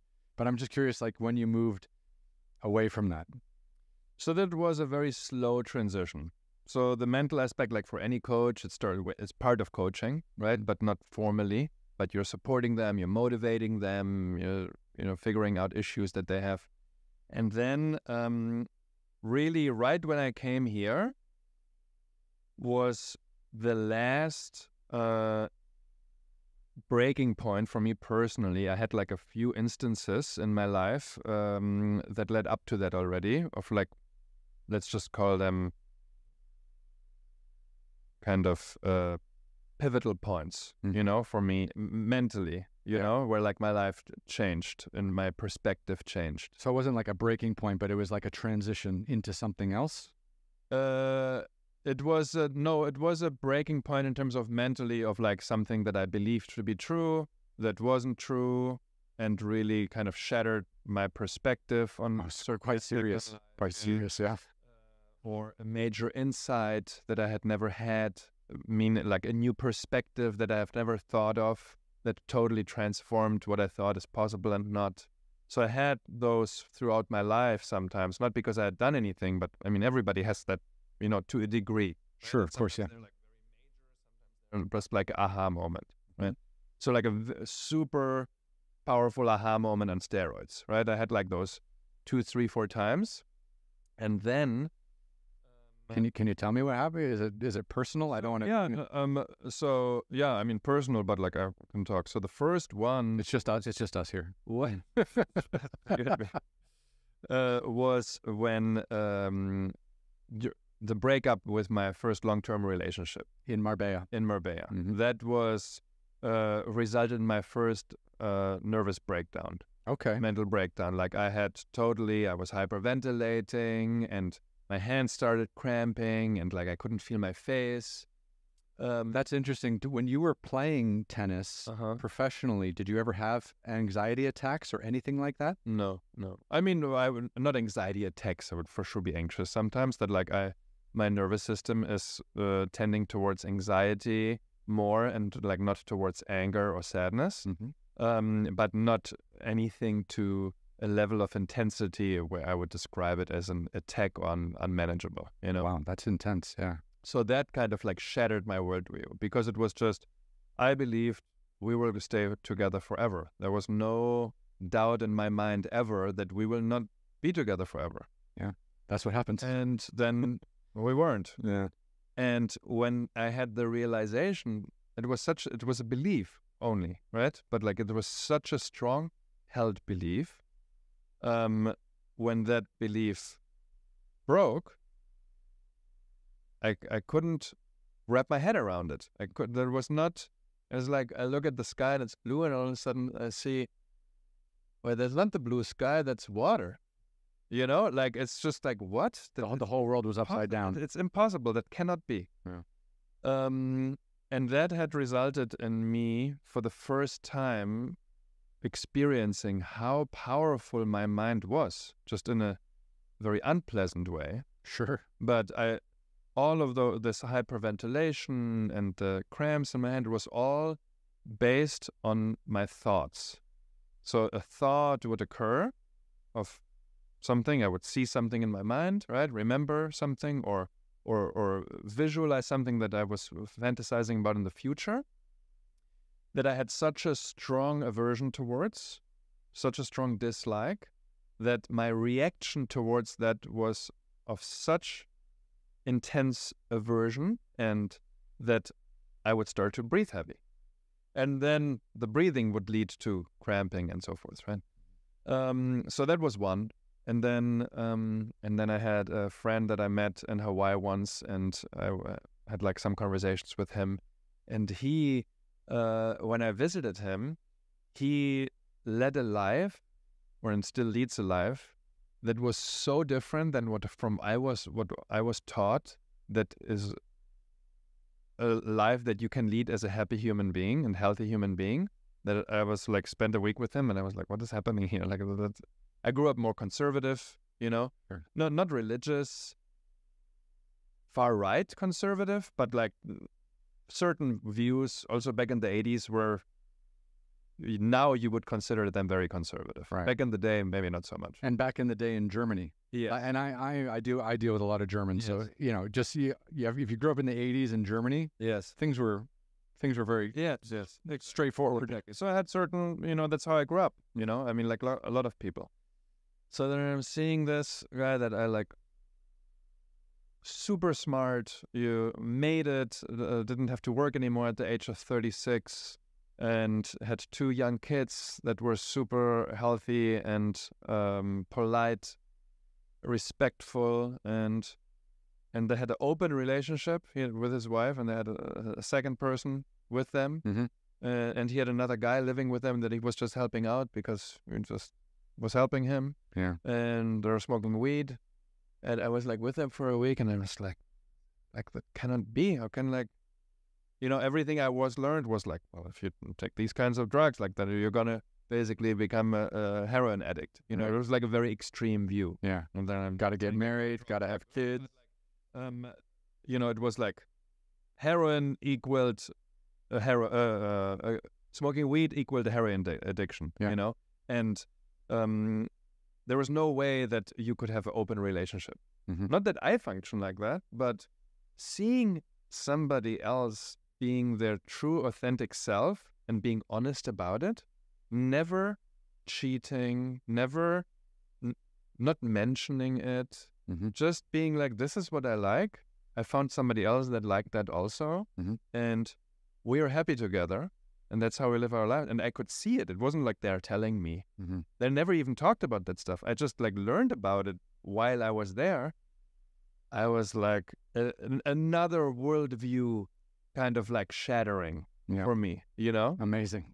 And then when I came here, And then, I mean, that was not a worldview shattering, but what I explained to you in terms of like realizing that was pretty like a key insight for me, because me as a player, I always believed that when I wasn't playing well, that had nothing to do with my mind and how I was feeling. That was like my physical skill. Mm-hmm. And when I was starting to coach all these players and also the very successful ones, I started to realize that it's not their physical skills. It's how they deal with unpleasant emotions, with distractions, what they pay attention to, and so forth, whether they realize whether they're paying attention or not. And when I had that realization, there was also like a major kind of perspective shift in my life. Amazing. And then I was here 13 years ago, roughly, and I was coaching in the club, and everything was going very well.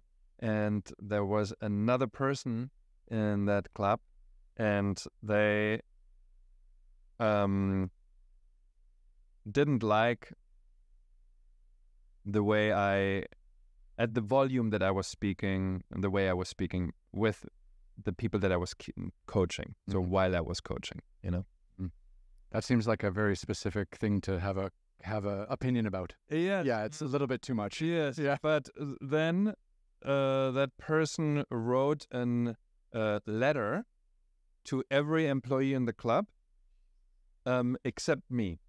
Oh wow! Telling everybody that they can tell me, or that they should tell me, to basically keep it quiet.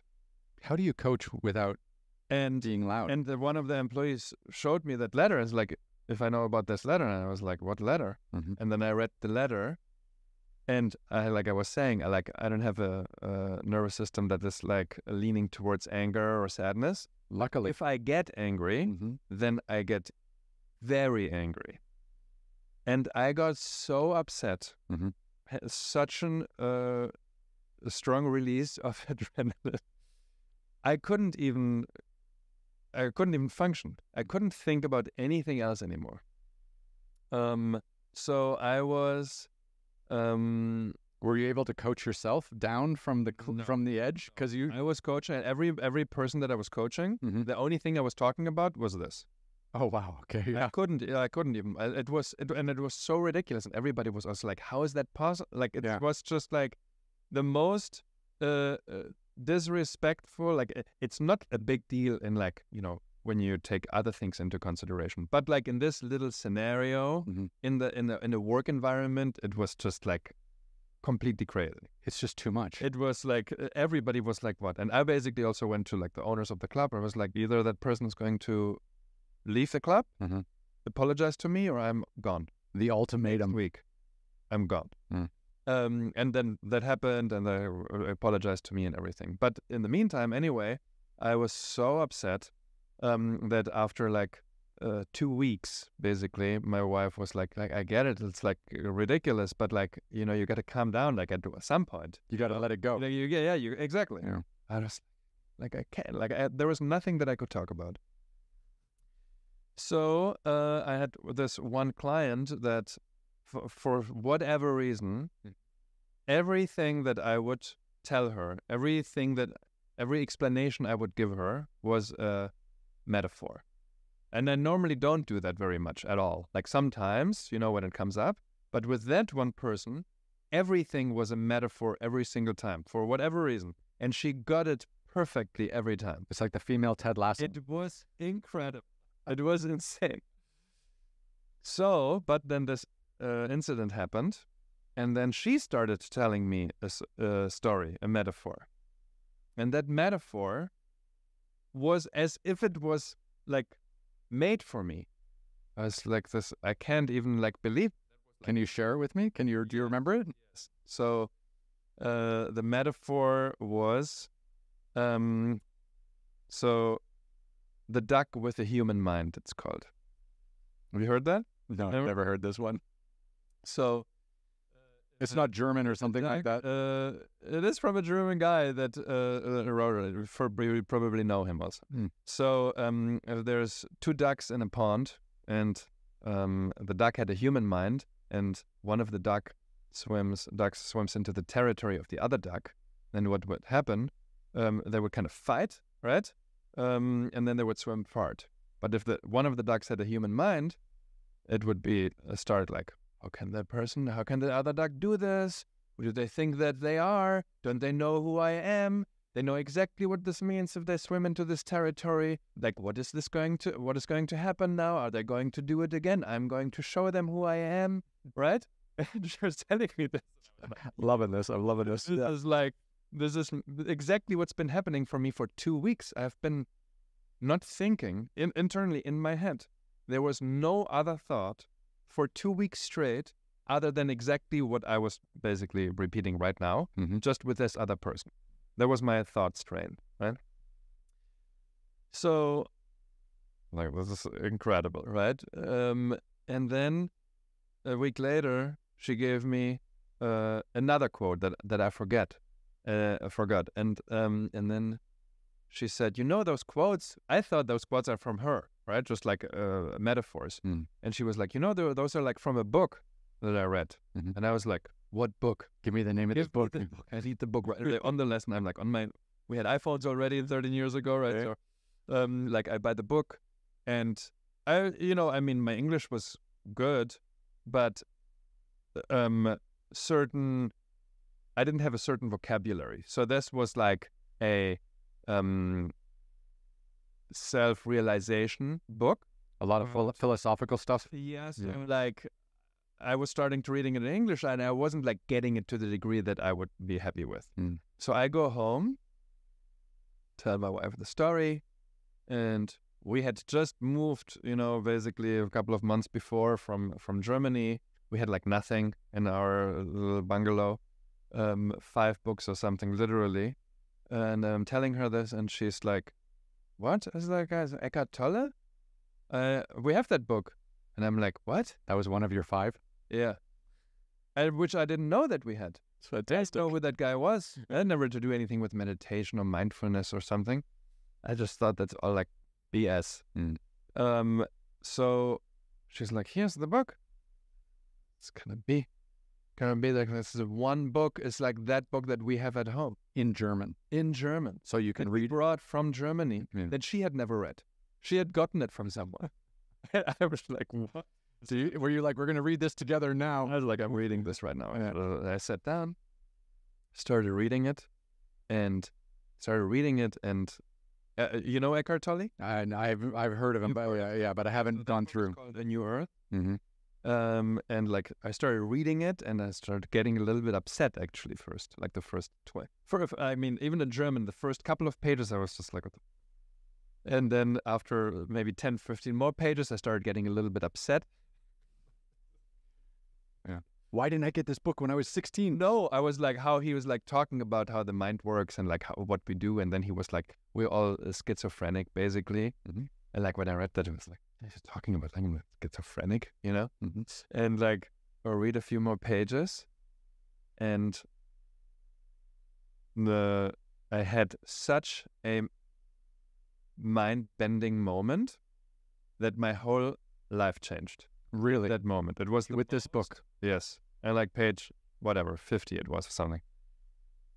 No event in my life has ever had a more powerful impact and created a shift in my life than that moment reading that book.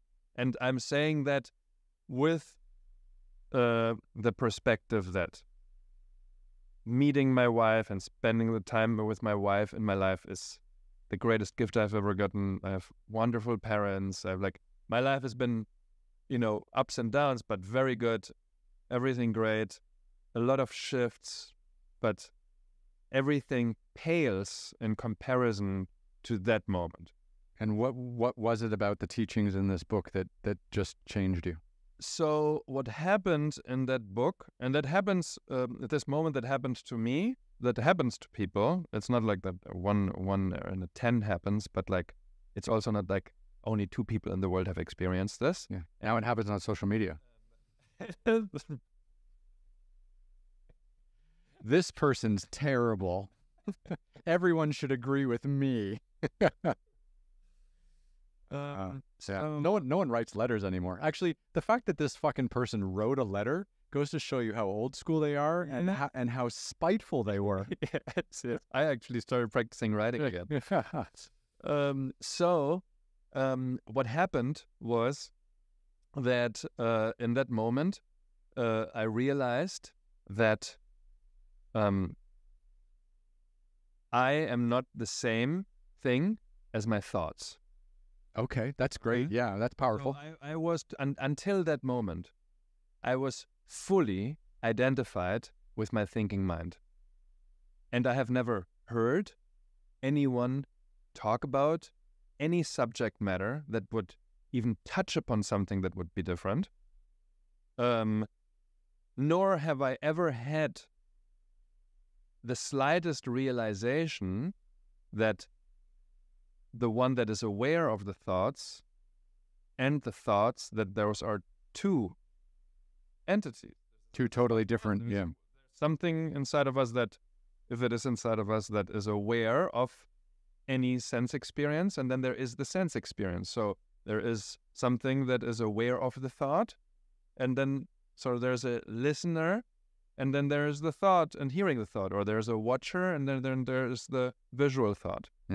So that moment, that is not too uncommon. I mean, people, when they have that realization, can be a pretty major insight for the first time they have it already. Absolutely. But not life-shattering insight. No. But like, whoa, that's true, actually. Kind of like a what? Like maybe some people that are listening right now, if they have never had that realization, and now they're just like sitting down and like maybe in their mind they're thinking right now, wait, like I can listen to my thoughts and there's a thought and I'm listening, so there's two.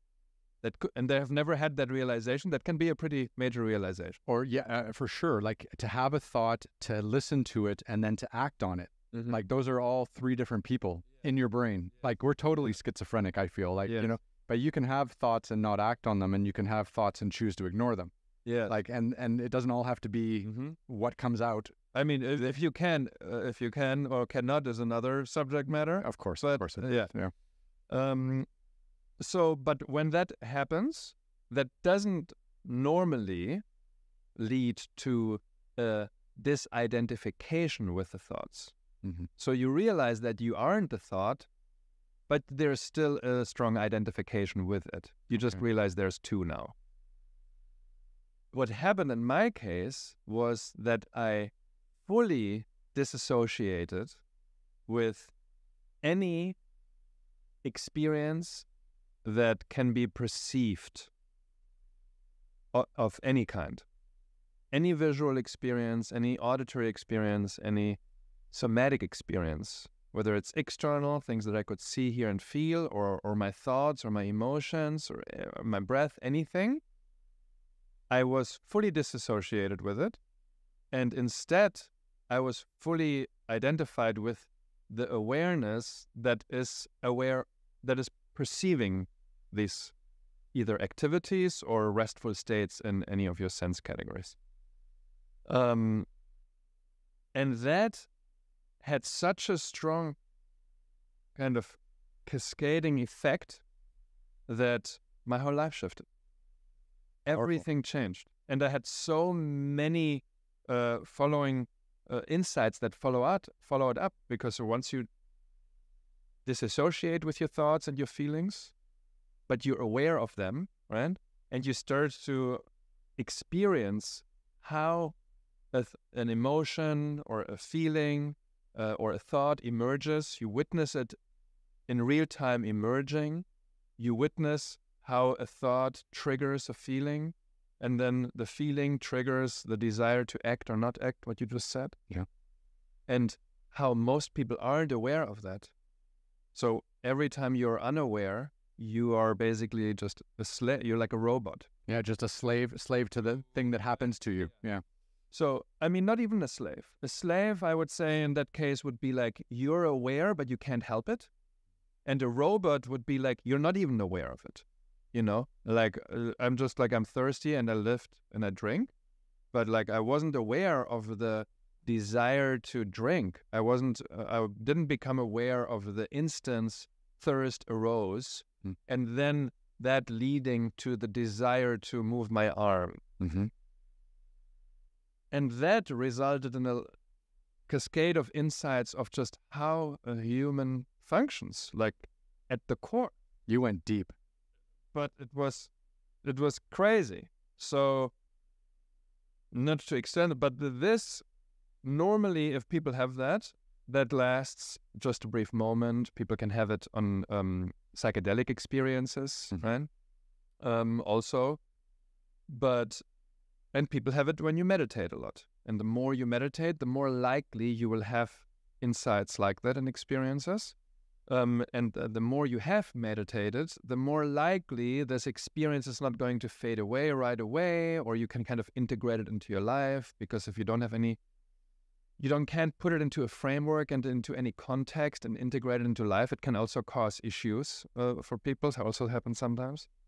It's just the skills of taking all these things coming at you and putting them in the right boxes, almost like what to act on, what not to act on, what to ignore, what to forget about. Yeah. Yes. And like it can lead to also like, if you're disassociating with everything, then it could lead to, if there's not an experience of joy that comes with that, and a reduction in suffering, then and not an increase in fulfillment, then you could be like in a kind of challenging territory. Depression, yeah, for sure. So, well, I mean, the depression is challenging, but in that case, it's a little different because depression is a experience in your senses, a feeling or thoughts in combination, but you're not associated with them. So the depression is not the issue in a state like that, because you are not depressed. There might be depression, but I'm not the one who's depressed. There's just a depression happening. Right. That's not it doesn't become you. Yeah, exactly. Nonetheless, if there's not any love, any compassion, any joy that comes with an experience like that, generally it's pretty unpleasant for some time. But that's very, very rare. That's very rare. But in my case, this disassociation with my senses and the ability to track that in real time the whole time, to be aware all the time, lasted for like 2 months. And of course, I started reading Eckhart Tolle, watching Up and Down. Like I'm not interested in a lot of things, but when I become interested in something, then I like kind of go deep dive. That's what happened with me then with meditation and mindfulness and the mind and basically like the human experience. Did you go back to the country club and find the guy who wrote the letter and tell him thank you because it afforded you to take a deep dive into your own mind? Not done that yet. No? I should do that. I mean, I should. It was a shitty thing to do, but he set you on a whole different path. Yes, he did. Yeah. Yes, he did. You are 100% correct. Yeah. He did, actually. So, if not, we can go later and throw eggs at his house. Do you know where he lives? I haven't done that since I was a teenager. I've never done. It was big on Halloween. Oh, really? Sometimes, yeah. Every now and then. We got into some trouble. Now it'd get canceled. Now it'll get canceled, yeah. In the 80s, I threw eggs at someone's house, yeah. Okay, so this is interesting because then this sets you off into a whole new coaching direction. Well, so now it's like you have this understanding and skill, this experience, but I have no coaching experience. Now, to be able to explain that to somebody and put that in a methodology and a framework, and most people don't have these experiences, and you need, and this field is very broad. It was a very deep, meaningful, significant insight, but nonetheless, it's not the whole story either. It goes much deeper when you really dive deep. Yeah. Sorry to interrupt. I think you almost need to have some really shitty negative experience in order to get it to benefit the most out of that learning. Like, and and maybe most people just haven't had someone treat them that terrible publicly for them to be able to really grasp that lesson that you learned. Yeah, I mean, I don't know if that's, I mean, it doesn't need to be it doesn't need to be another person that is doing that to you. It could be anything that causes you to just suffer deeply. Society. It could be anything. Yeah. Literally, right? Your own mind, right, is really doing it. Not every day. But either what will happen is something that what happens to me, or it will break you if it's like really hard, you know? And most people are experiencing something that's hard, but never that hard that they are basically on this fork where either it's going to break you or you're liberated. Wow. That's powerful. Yeah. So once I had that experience, and it was not like an instance, but like a continuum, I also understood that I didn't have any intellectual understanding about it, but experiential. And then I started taking meditation courses and mindfulness courses. And then I was sitting there in like these groups and with teachers, and what they were saying, I was like, that is so like obvious. I didn't like that. It didn't hit me. I didn't understand. Like, that is so simple. What are you talking about now? Because I didn't realize that the experience that I had was kind of so rare that people that are meditating for years and years never even had like the slightest glimpse of that.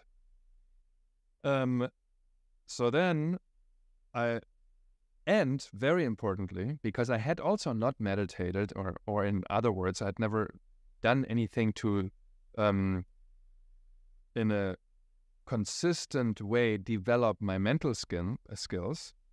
This experience faded away, and it turned into a memory, and I started to be identified with my thoughts, and I started to be unaware. So you lost it again. To be reactive, yes, and I totally started to fall back into like my old me, and I was like, that cannot be. Never will I go back into that, whatever that was in my life before. Even though I was a happy human guy, like no issue at large, but that was such a big shift.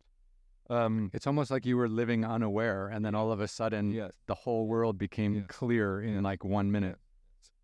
It's literally like you're watching a movie and you think the movie is your life, and then you realize like, oh wait, the movie is not my life. This is just like a small person. I can go out and I can do all these trillion things. And then all of a sudden you go back in the movie and you can't leave the movie, but you know it's out there, but you can't access it anymore. So then I was like, that's it. Like, I am going all in. So I started every teacher, I had the big fortune that once you have an experience like this and you listen to teachers, you very quickly can discern whether somebody knows what they're talking about and have had the experience, or somebody is just like faking it. Sure. The bullshit meter gets very pretty clear cut. Yeah. And also a lot of teachers that know what they're talking about, for people in the earlier stages and on this journey, they feel like they're contradicting each other. But like once you understand like they're not contradicting each other. They're talking about it from a different angle or a different aspect of the entire kind of, journey. Fascinating. So I went in and I was just like, that's all I did.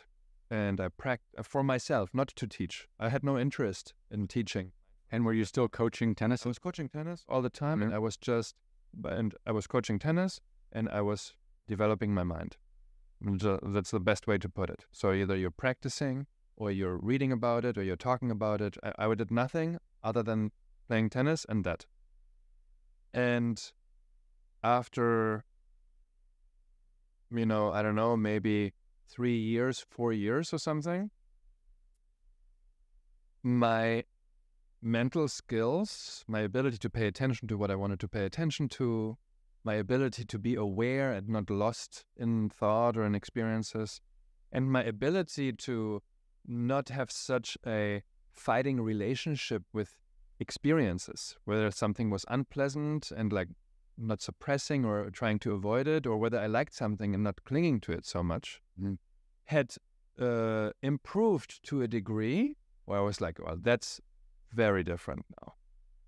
And that was the moment when I was like, I want to teach that. That is so much more powerful and impactful for people than teaching tennis. But I already was combining it with tennis the whole time, integrating it into tennis. And there's so many people in the world that are so good in helping people with these insights and teaching it for people that are suffering, that I didn't feel the need nor the desire to teach people that are just suffering. Not just because it's not a big deal, but that's their issue. I wanted to teach people that wanted to improve their performance using these skills. Interesting. So yeah, because there's very few people that do that. Right. You're a small group. And funnily enough, all athletes are using and developing these skills that you develop through mindfulness in a consistent way, but not in a methodology. They're not using a methodology. Right. They're just picking up bits and pieces along. Well, they're just like, you have to watch the ball. So you're developing your ability to watch the ball. Mm. And that's getting better because you're watching the ball all day long. But you never really realize like, oh, wait, if my attention moves away, I need to move my attention back. And it could be visual, but I could be watching the ball, but like my attention is really on what I'm thinking about, right? While I'm watching it. So I can be moving my attention without moving my eyes, obviously. So that's kind of what I focused on. And that's wild. It's almost kind of like when you say like focusing on attention and stuff like that, it's almost like living in the moment. Like it's almost like not focusing on the before or the after, but just kind of living completely in the moment as well. Well, so being in the moment is basically the other skill. Mm-hmm. That's awareness, presence, or just you're tracking your experience in real time. Mm-hmm. Because even if you are thinking about the future or the past, you are still doing that in this moment. But you should be watching the ball. Yes, but so there's different kind of like aspects to this. So the reality is that you can never not be in the moment. It's impossible. Everything is just in this very moment, including your thoughts. Even a thought about the future is right now. You can't be having a thought about the future in the future right now. It hasn't happened yet. Okay. Right? Yep. But when people generally refer to you're living in the future or you're living in the past, that means that they are thinking about the future or the past, and they're not realizing it. They're unaware. Mm-hmm. That's the key issue. So the issue is not that they're thinking about it. The issue is that they are unaware that they are thinking about it. So in order to enter the present moment, you don't have to stop thinking about the future. You just need to start to be aware that you are thinking about the future. Interesting. And if right now I think about how I'm going to exit the store in whenever, that is in the future, but I am aware that that's happening right now. So I'm not lost in the future right now. Mm-hmm. It could be a fantasy, it could be a future thought, a past thought, a memory, or whatever it is, right? Interesting. And so when you decided to teach this to people who wanted to perform better, who was the target audience for you? Any athlete. Any athlete that basically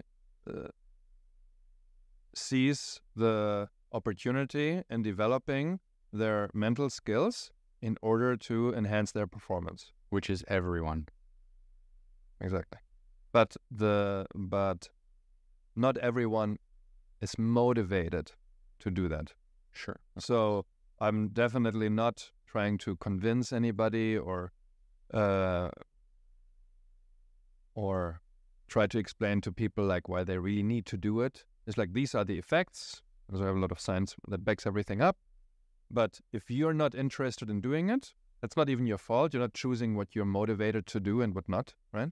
So only once the motivation arises, and anything could cause that, only then is it the right moment for you to start. Amazing. If you understand right now that it's beneficial for you, but you're not motivated, you're not going to do it, and it's nobody's business to try to do anything else. It's the same like coaching. They have to come to you with the enthusiasm or else it doesn't work. Yes, exactly. Oh. Okay, so back to the timeline. Mm-hmm. So how long ago was it when you read the book that unlocked this? Yeah, like when I came here, like 2011. And then how much longer after that did you coach tennis for? So I still teach some people sometimes now a little bit. Mm-hmm. So I have I have a boy now that's going to college. I've been teaching him for 12 years. Oh, wow. For example.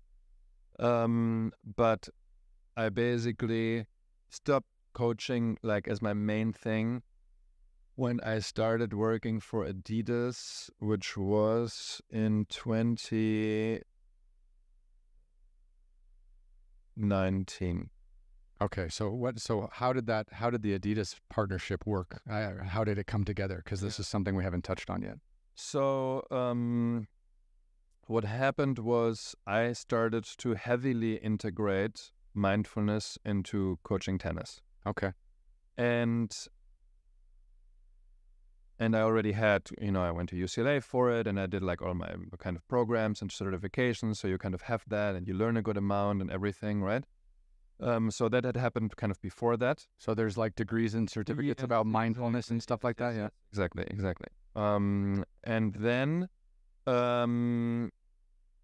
And then I had started working with my partner, one of my partners, Juliana, on creating an online program for people to be able to develop these skills specifically for athletic performance. Okay, interesting. My goal was back then, it was to basically also because it's expensive, like if you take a session from me, it's very expensive. And with tennis, I was kind of okay with that. And teaching these mental skills, I'm also okay with it if you have the money, but I didn't want it to be available only to people that have money. Sure, because everyone from every walk of life needs this. Kind of a different ballpark. Yeah. So the online platform was really meant to, yes, of course, you can reach more people also, but it was really also for people that, first of all, can't afford like my hourly rate. And then it's also available for people that can't afford anything. Anybody is able to just write us an email, explain why they can't afford it, and then they will get the program for free. Amazing. So you're really giving back to the community. Yes. Yeah. But you have to make it's not like, you log in and you get it for free. It has to be like, you have to be interested, just like the way when you pay, you're interested in doing it, that you will do all the work. And then when people get it for free, they feel like they need to put in less work and they get it for free. So no, like you will get it for free, but it has to make sense and you really need to want it. It's the value proposition. Yeah. They have to value what they're getting back. Yeah, I get it. So then I went to Italy to a wedding of a friend of mine where I didn't want to go, not because I didn't want to go to the wedding, but I didn't want to go to Italy for a wedding. Weddings are tough. Weddings are tough. But my wife was like, we are going to this wedding no matter what. Okay. And we went there, and it was also the most amazing wedding. It was a week-long wedding. Basically, everyone went to this little castle in Italy, and in Tuscany, 100 people, and everybody was together for 1 week, and most people knew each other very well, and everybody was like the same age range. Everybody was like 35 to 50 or something like that, and that's personally my nightmare. I'd rather just be on a mountain by myself in a tent. No, that's what I was thinking, but it was incredible. That's great because it was all people with similar interests,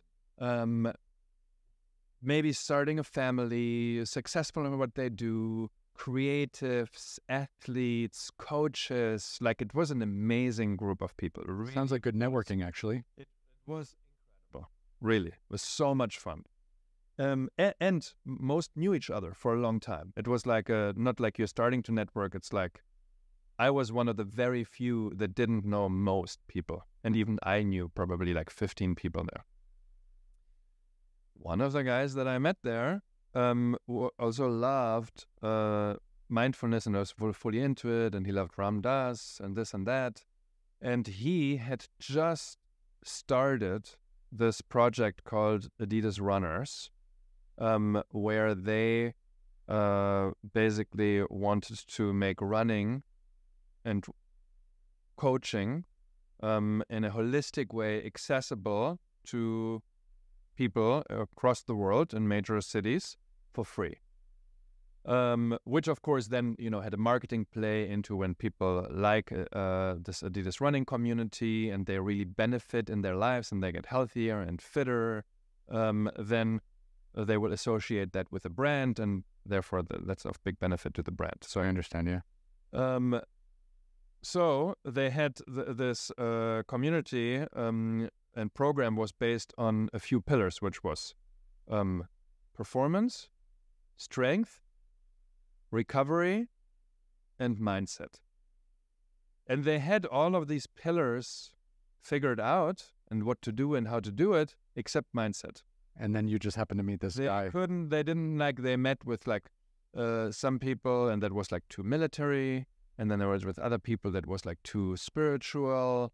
And it's it wasn't athletic, and it didn't make sense. They couldn't translate it. So they were struggling with that.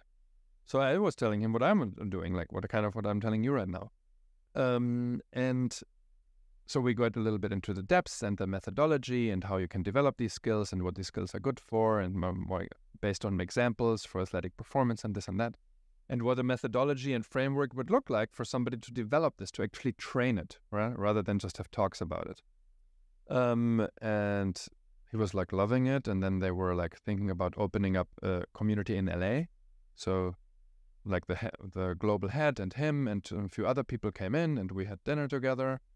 And I was explaining everything to them again, and they were like, "Yeah, this is great. Let's come up. We have a global meeting in February, which was that was in 2018 we were meeting. So in 2019, that was early 2018. So sometime in 2018, I flew to New York and presented to the global head of marketing and this and that, how mindset for Adidas could be integrated and what mindset would mean, and what people would do and how it could be taught, right? And where the benefits would be.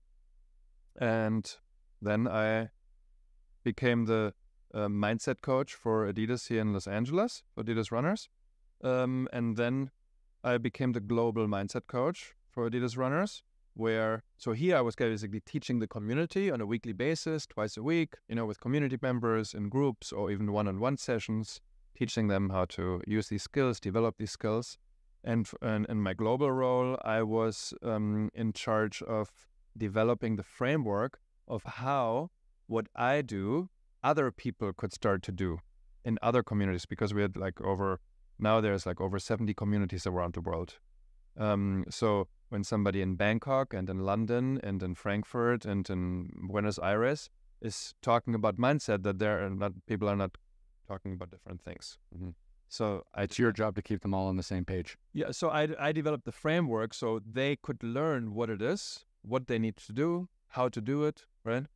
And then I was traveling a little bit for them also. So I was doing that, and now very little by now, but until last year, basically, I was doing that quite a lot. Okay. And did you ever start coaching any professional athletes about mindfulness directly, or was most of your work just with Adidas? So Mike Bryan, Mm-hmm. when I went with him to the World Championships, that was as his mindset coach, not as his tennis coach, actually. Mm-hmm. And I had a UFC fighter. Mm-hmm. And FC Bayern Munich. Oh, the team. The team, but the female team. Okay, yeah. And a bunch. Mm-hmm. And then I teach at USC. And now in the next semester, so at USC, actually, I teach introduction to mindfulness. So that's not limited to performance enhancement. But now for the next semester is planned. So I'm not going to... What? If it's wood, yeah. It might be plastic. Might be plastic, actually, yeah. We're going to have, or I'm going to teach a course that is going to be mindfulness for athletic performance enhancement at USC. That's very specific and perfect for you. Amazing. And what are you looking at for the future? Like, what are you looking at moving forwards?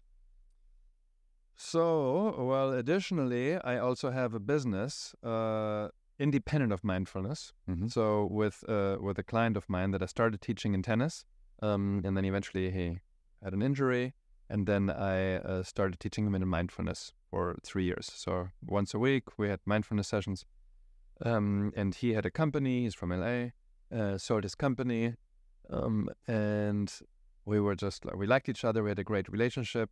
We're like, let's do something together. Mm-hmm. So we started coming up.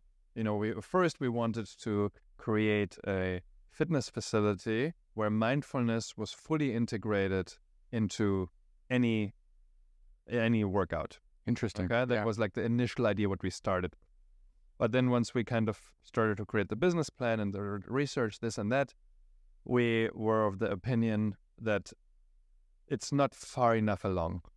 Like you couldn't scale this. We wanted to create a business that's like scalable, that you can have many locations. Of course, yeah, that's where you make. So, we didn't believe, and still to this day, I don't believe we're at that point for many different reasons. Right? It feels like a real like a one-on-one experience. Like when you sit down with someone and they're gonna tell you how to be mindful, how to control your mind, how to control your emotions. It really does, to me at least, feel like a one-on-one experience. And then, of course, if that person that you're sharing that with or who's teaching you has those, like if I was an athlete, I would definitely want to be trained in mindfulness by another athlete because they would know how to explain it in a way where I could benefit the most. That's just from me listening to you. Yeah. Yeah. It makes sense. I mean, it depends if it's like bi-directional or one-directional teaching. So there's a lot of mindfulness teaching going on in big groups and very effective also. But of course, once you have conversations, especially deeper conversations, those need to be in very small groups or one-on-one. Mm-hmm. But that's not always available to a lot of people because then it gets expensive. Sure. Yeah. So, so we kept iterating what we wanted to do. And like the basic idea was we wanted to help people that were like in a similar situation that I was in. Like I was teaching a lot, I was charging a high rate, but I was capped. I couldn't teach more than 50 to 60 hours a week. It was impossible. Mm-hmm. And I was physically fatigued. And I couldn't scale it also. Yeah, when you're coaching privately, you're locked into what you can do. So and there's so we looked at like the kind of like the fitness wellness industry, sports industry. And got this a little shorter. We basically honed in on fitness professionals, and then honed in even further on independent physical therapists, athletic trainers, strength and conditioning specialists, and personal trainers that run their own business.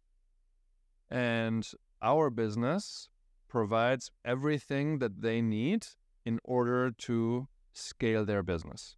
Oh, interesting. So we have it starts with a facility.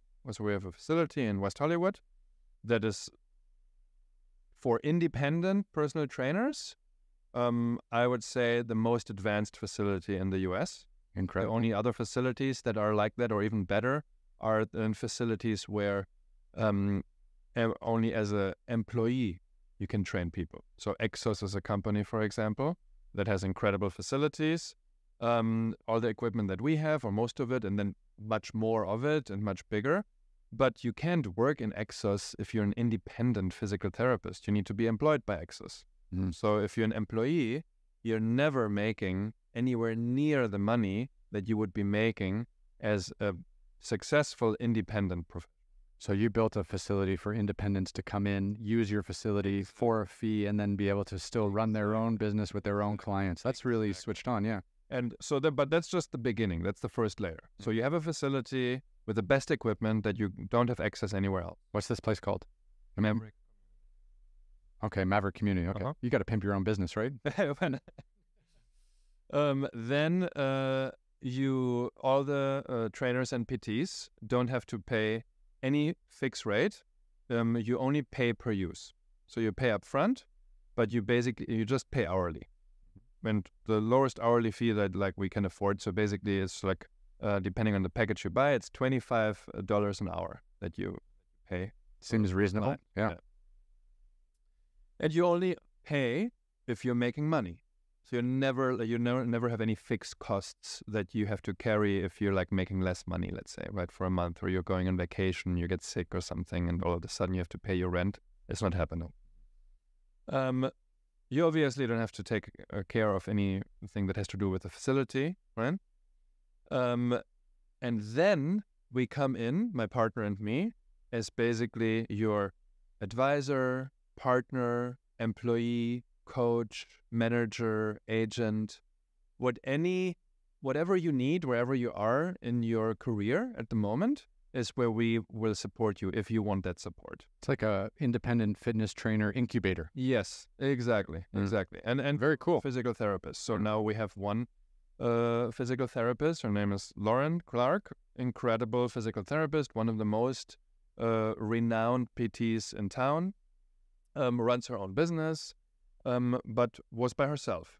Sure. If you're working 40, 50 hours a week, you're also like limited. You can't like do other things anymore, right? And that's where a lot of the people kind of stagnate then. So now she's with us for 9 months, and it's a team of 7 people now. Amazing. That they have. You've helped her totally scale her entire business. So, whether it's like helping them create a website or insurance or how to find people that work for you, whether they're independent contractors or what the pay scale needs to be, how you should structure your rates, right? Depending on where you are in your career, like all of these things, we help with them. How to deal with clients, how to find clients. Like some people are earlier, some people are very far into their career and very experienced, so you need more like a sounding board. We bring them partnerships. We have amazing partnerships with Adidas. All of our trainers that come on board, to come on board also because the community is so important, and that you're like, it doesn't matter if you're like the most experienced and busy professional ever, but kind of what your values are and what your reputation is very important. So there's like an application process, and if you want in and you get accepted, then kind of the floodgates are open for you. So everybody gets like a welcome package from Adidas, which is very, very generous package. Then they get supplements from Momentous, which are amazing. So we have a great partnership with them. Then there's another company called Found, that depending on kind of how busy they are and how much they're using the facility, like more and more partnerships open up for them. So we're like helping them in any way possible. We're just like, it's a very also one-on-one relationship. I'm like on text message with them, texting with everybody. Yeah.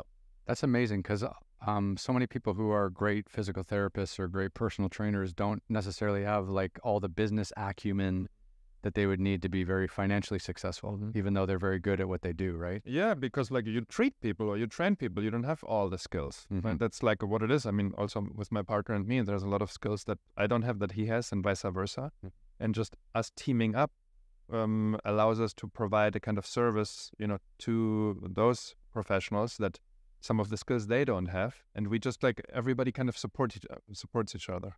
Sounds amazing. Well done. That's exciting. That's like you're really giving back to your own community, actually, because you were a tennis coach for so long. It's you're kind of really well positioned to be advising people in this way. Yeah. Exactly. That's exactly going down that route. Yeah, and they would respect you because you've been through it. And then we're incorporating mindfulness in there also, and we have workshops, and then like we do a mindfulness workshop on how to integrate that into training and physical therapy and stuff like that, and other workshops. Like it's really like it's an amazing group of people. We have like over 30 professionals in now.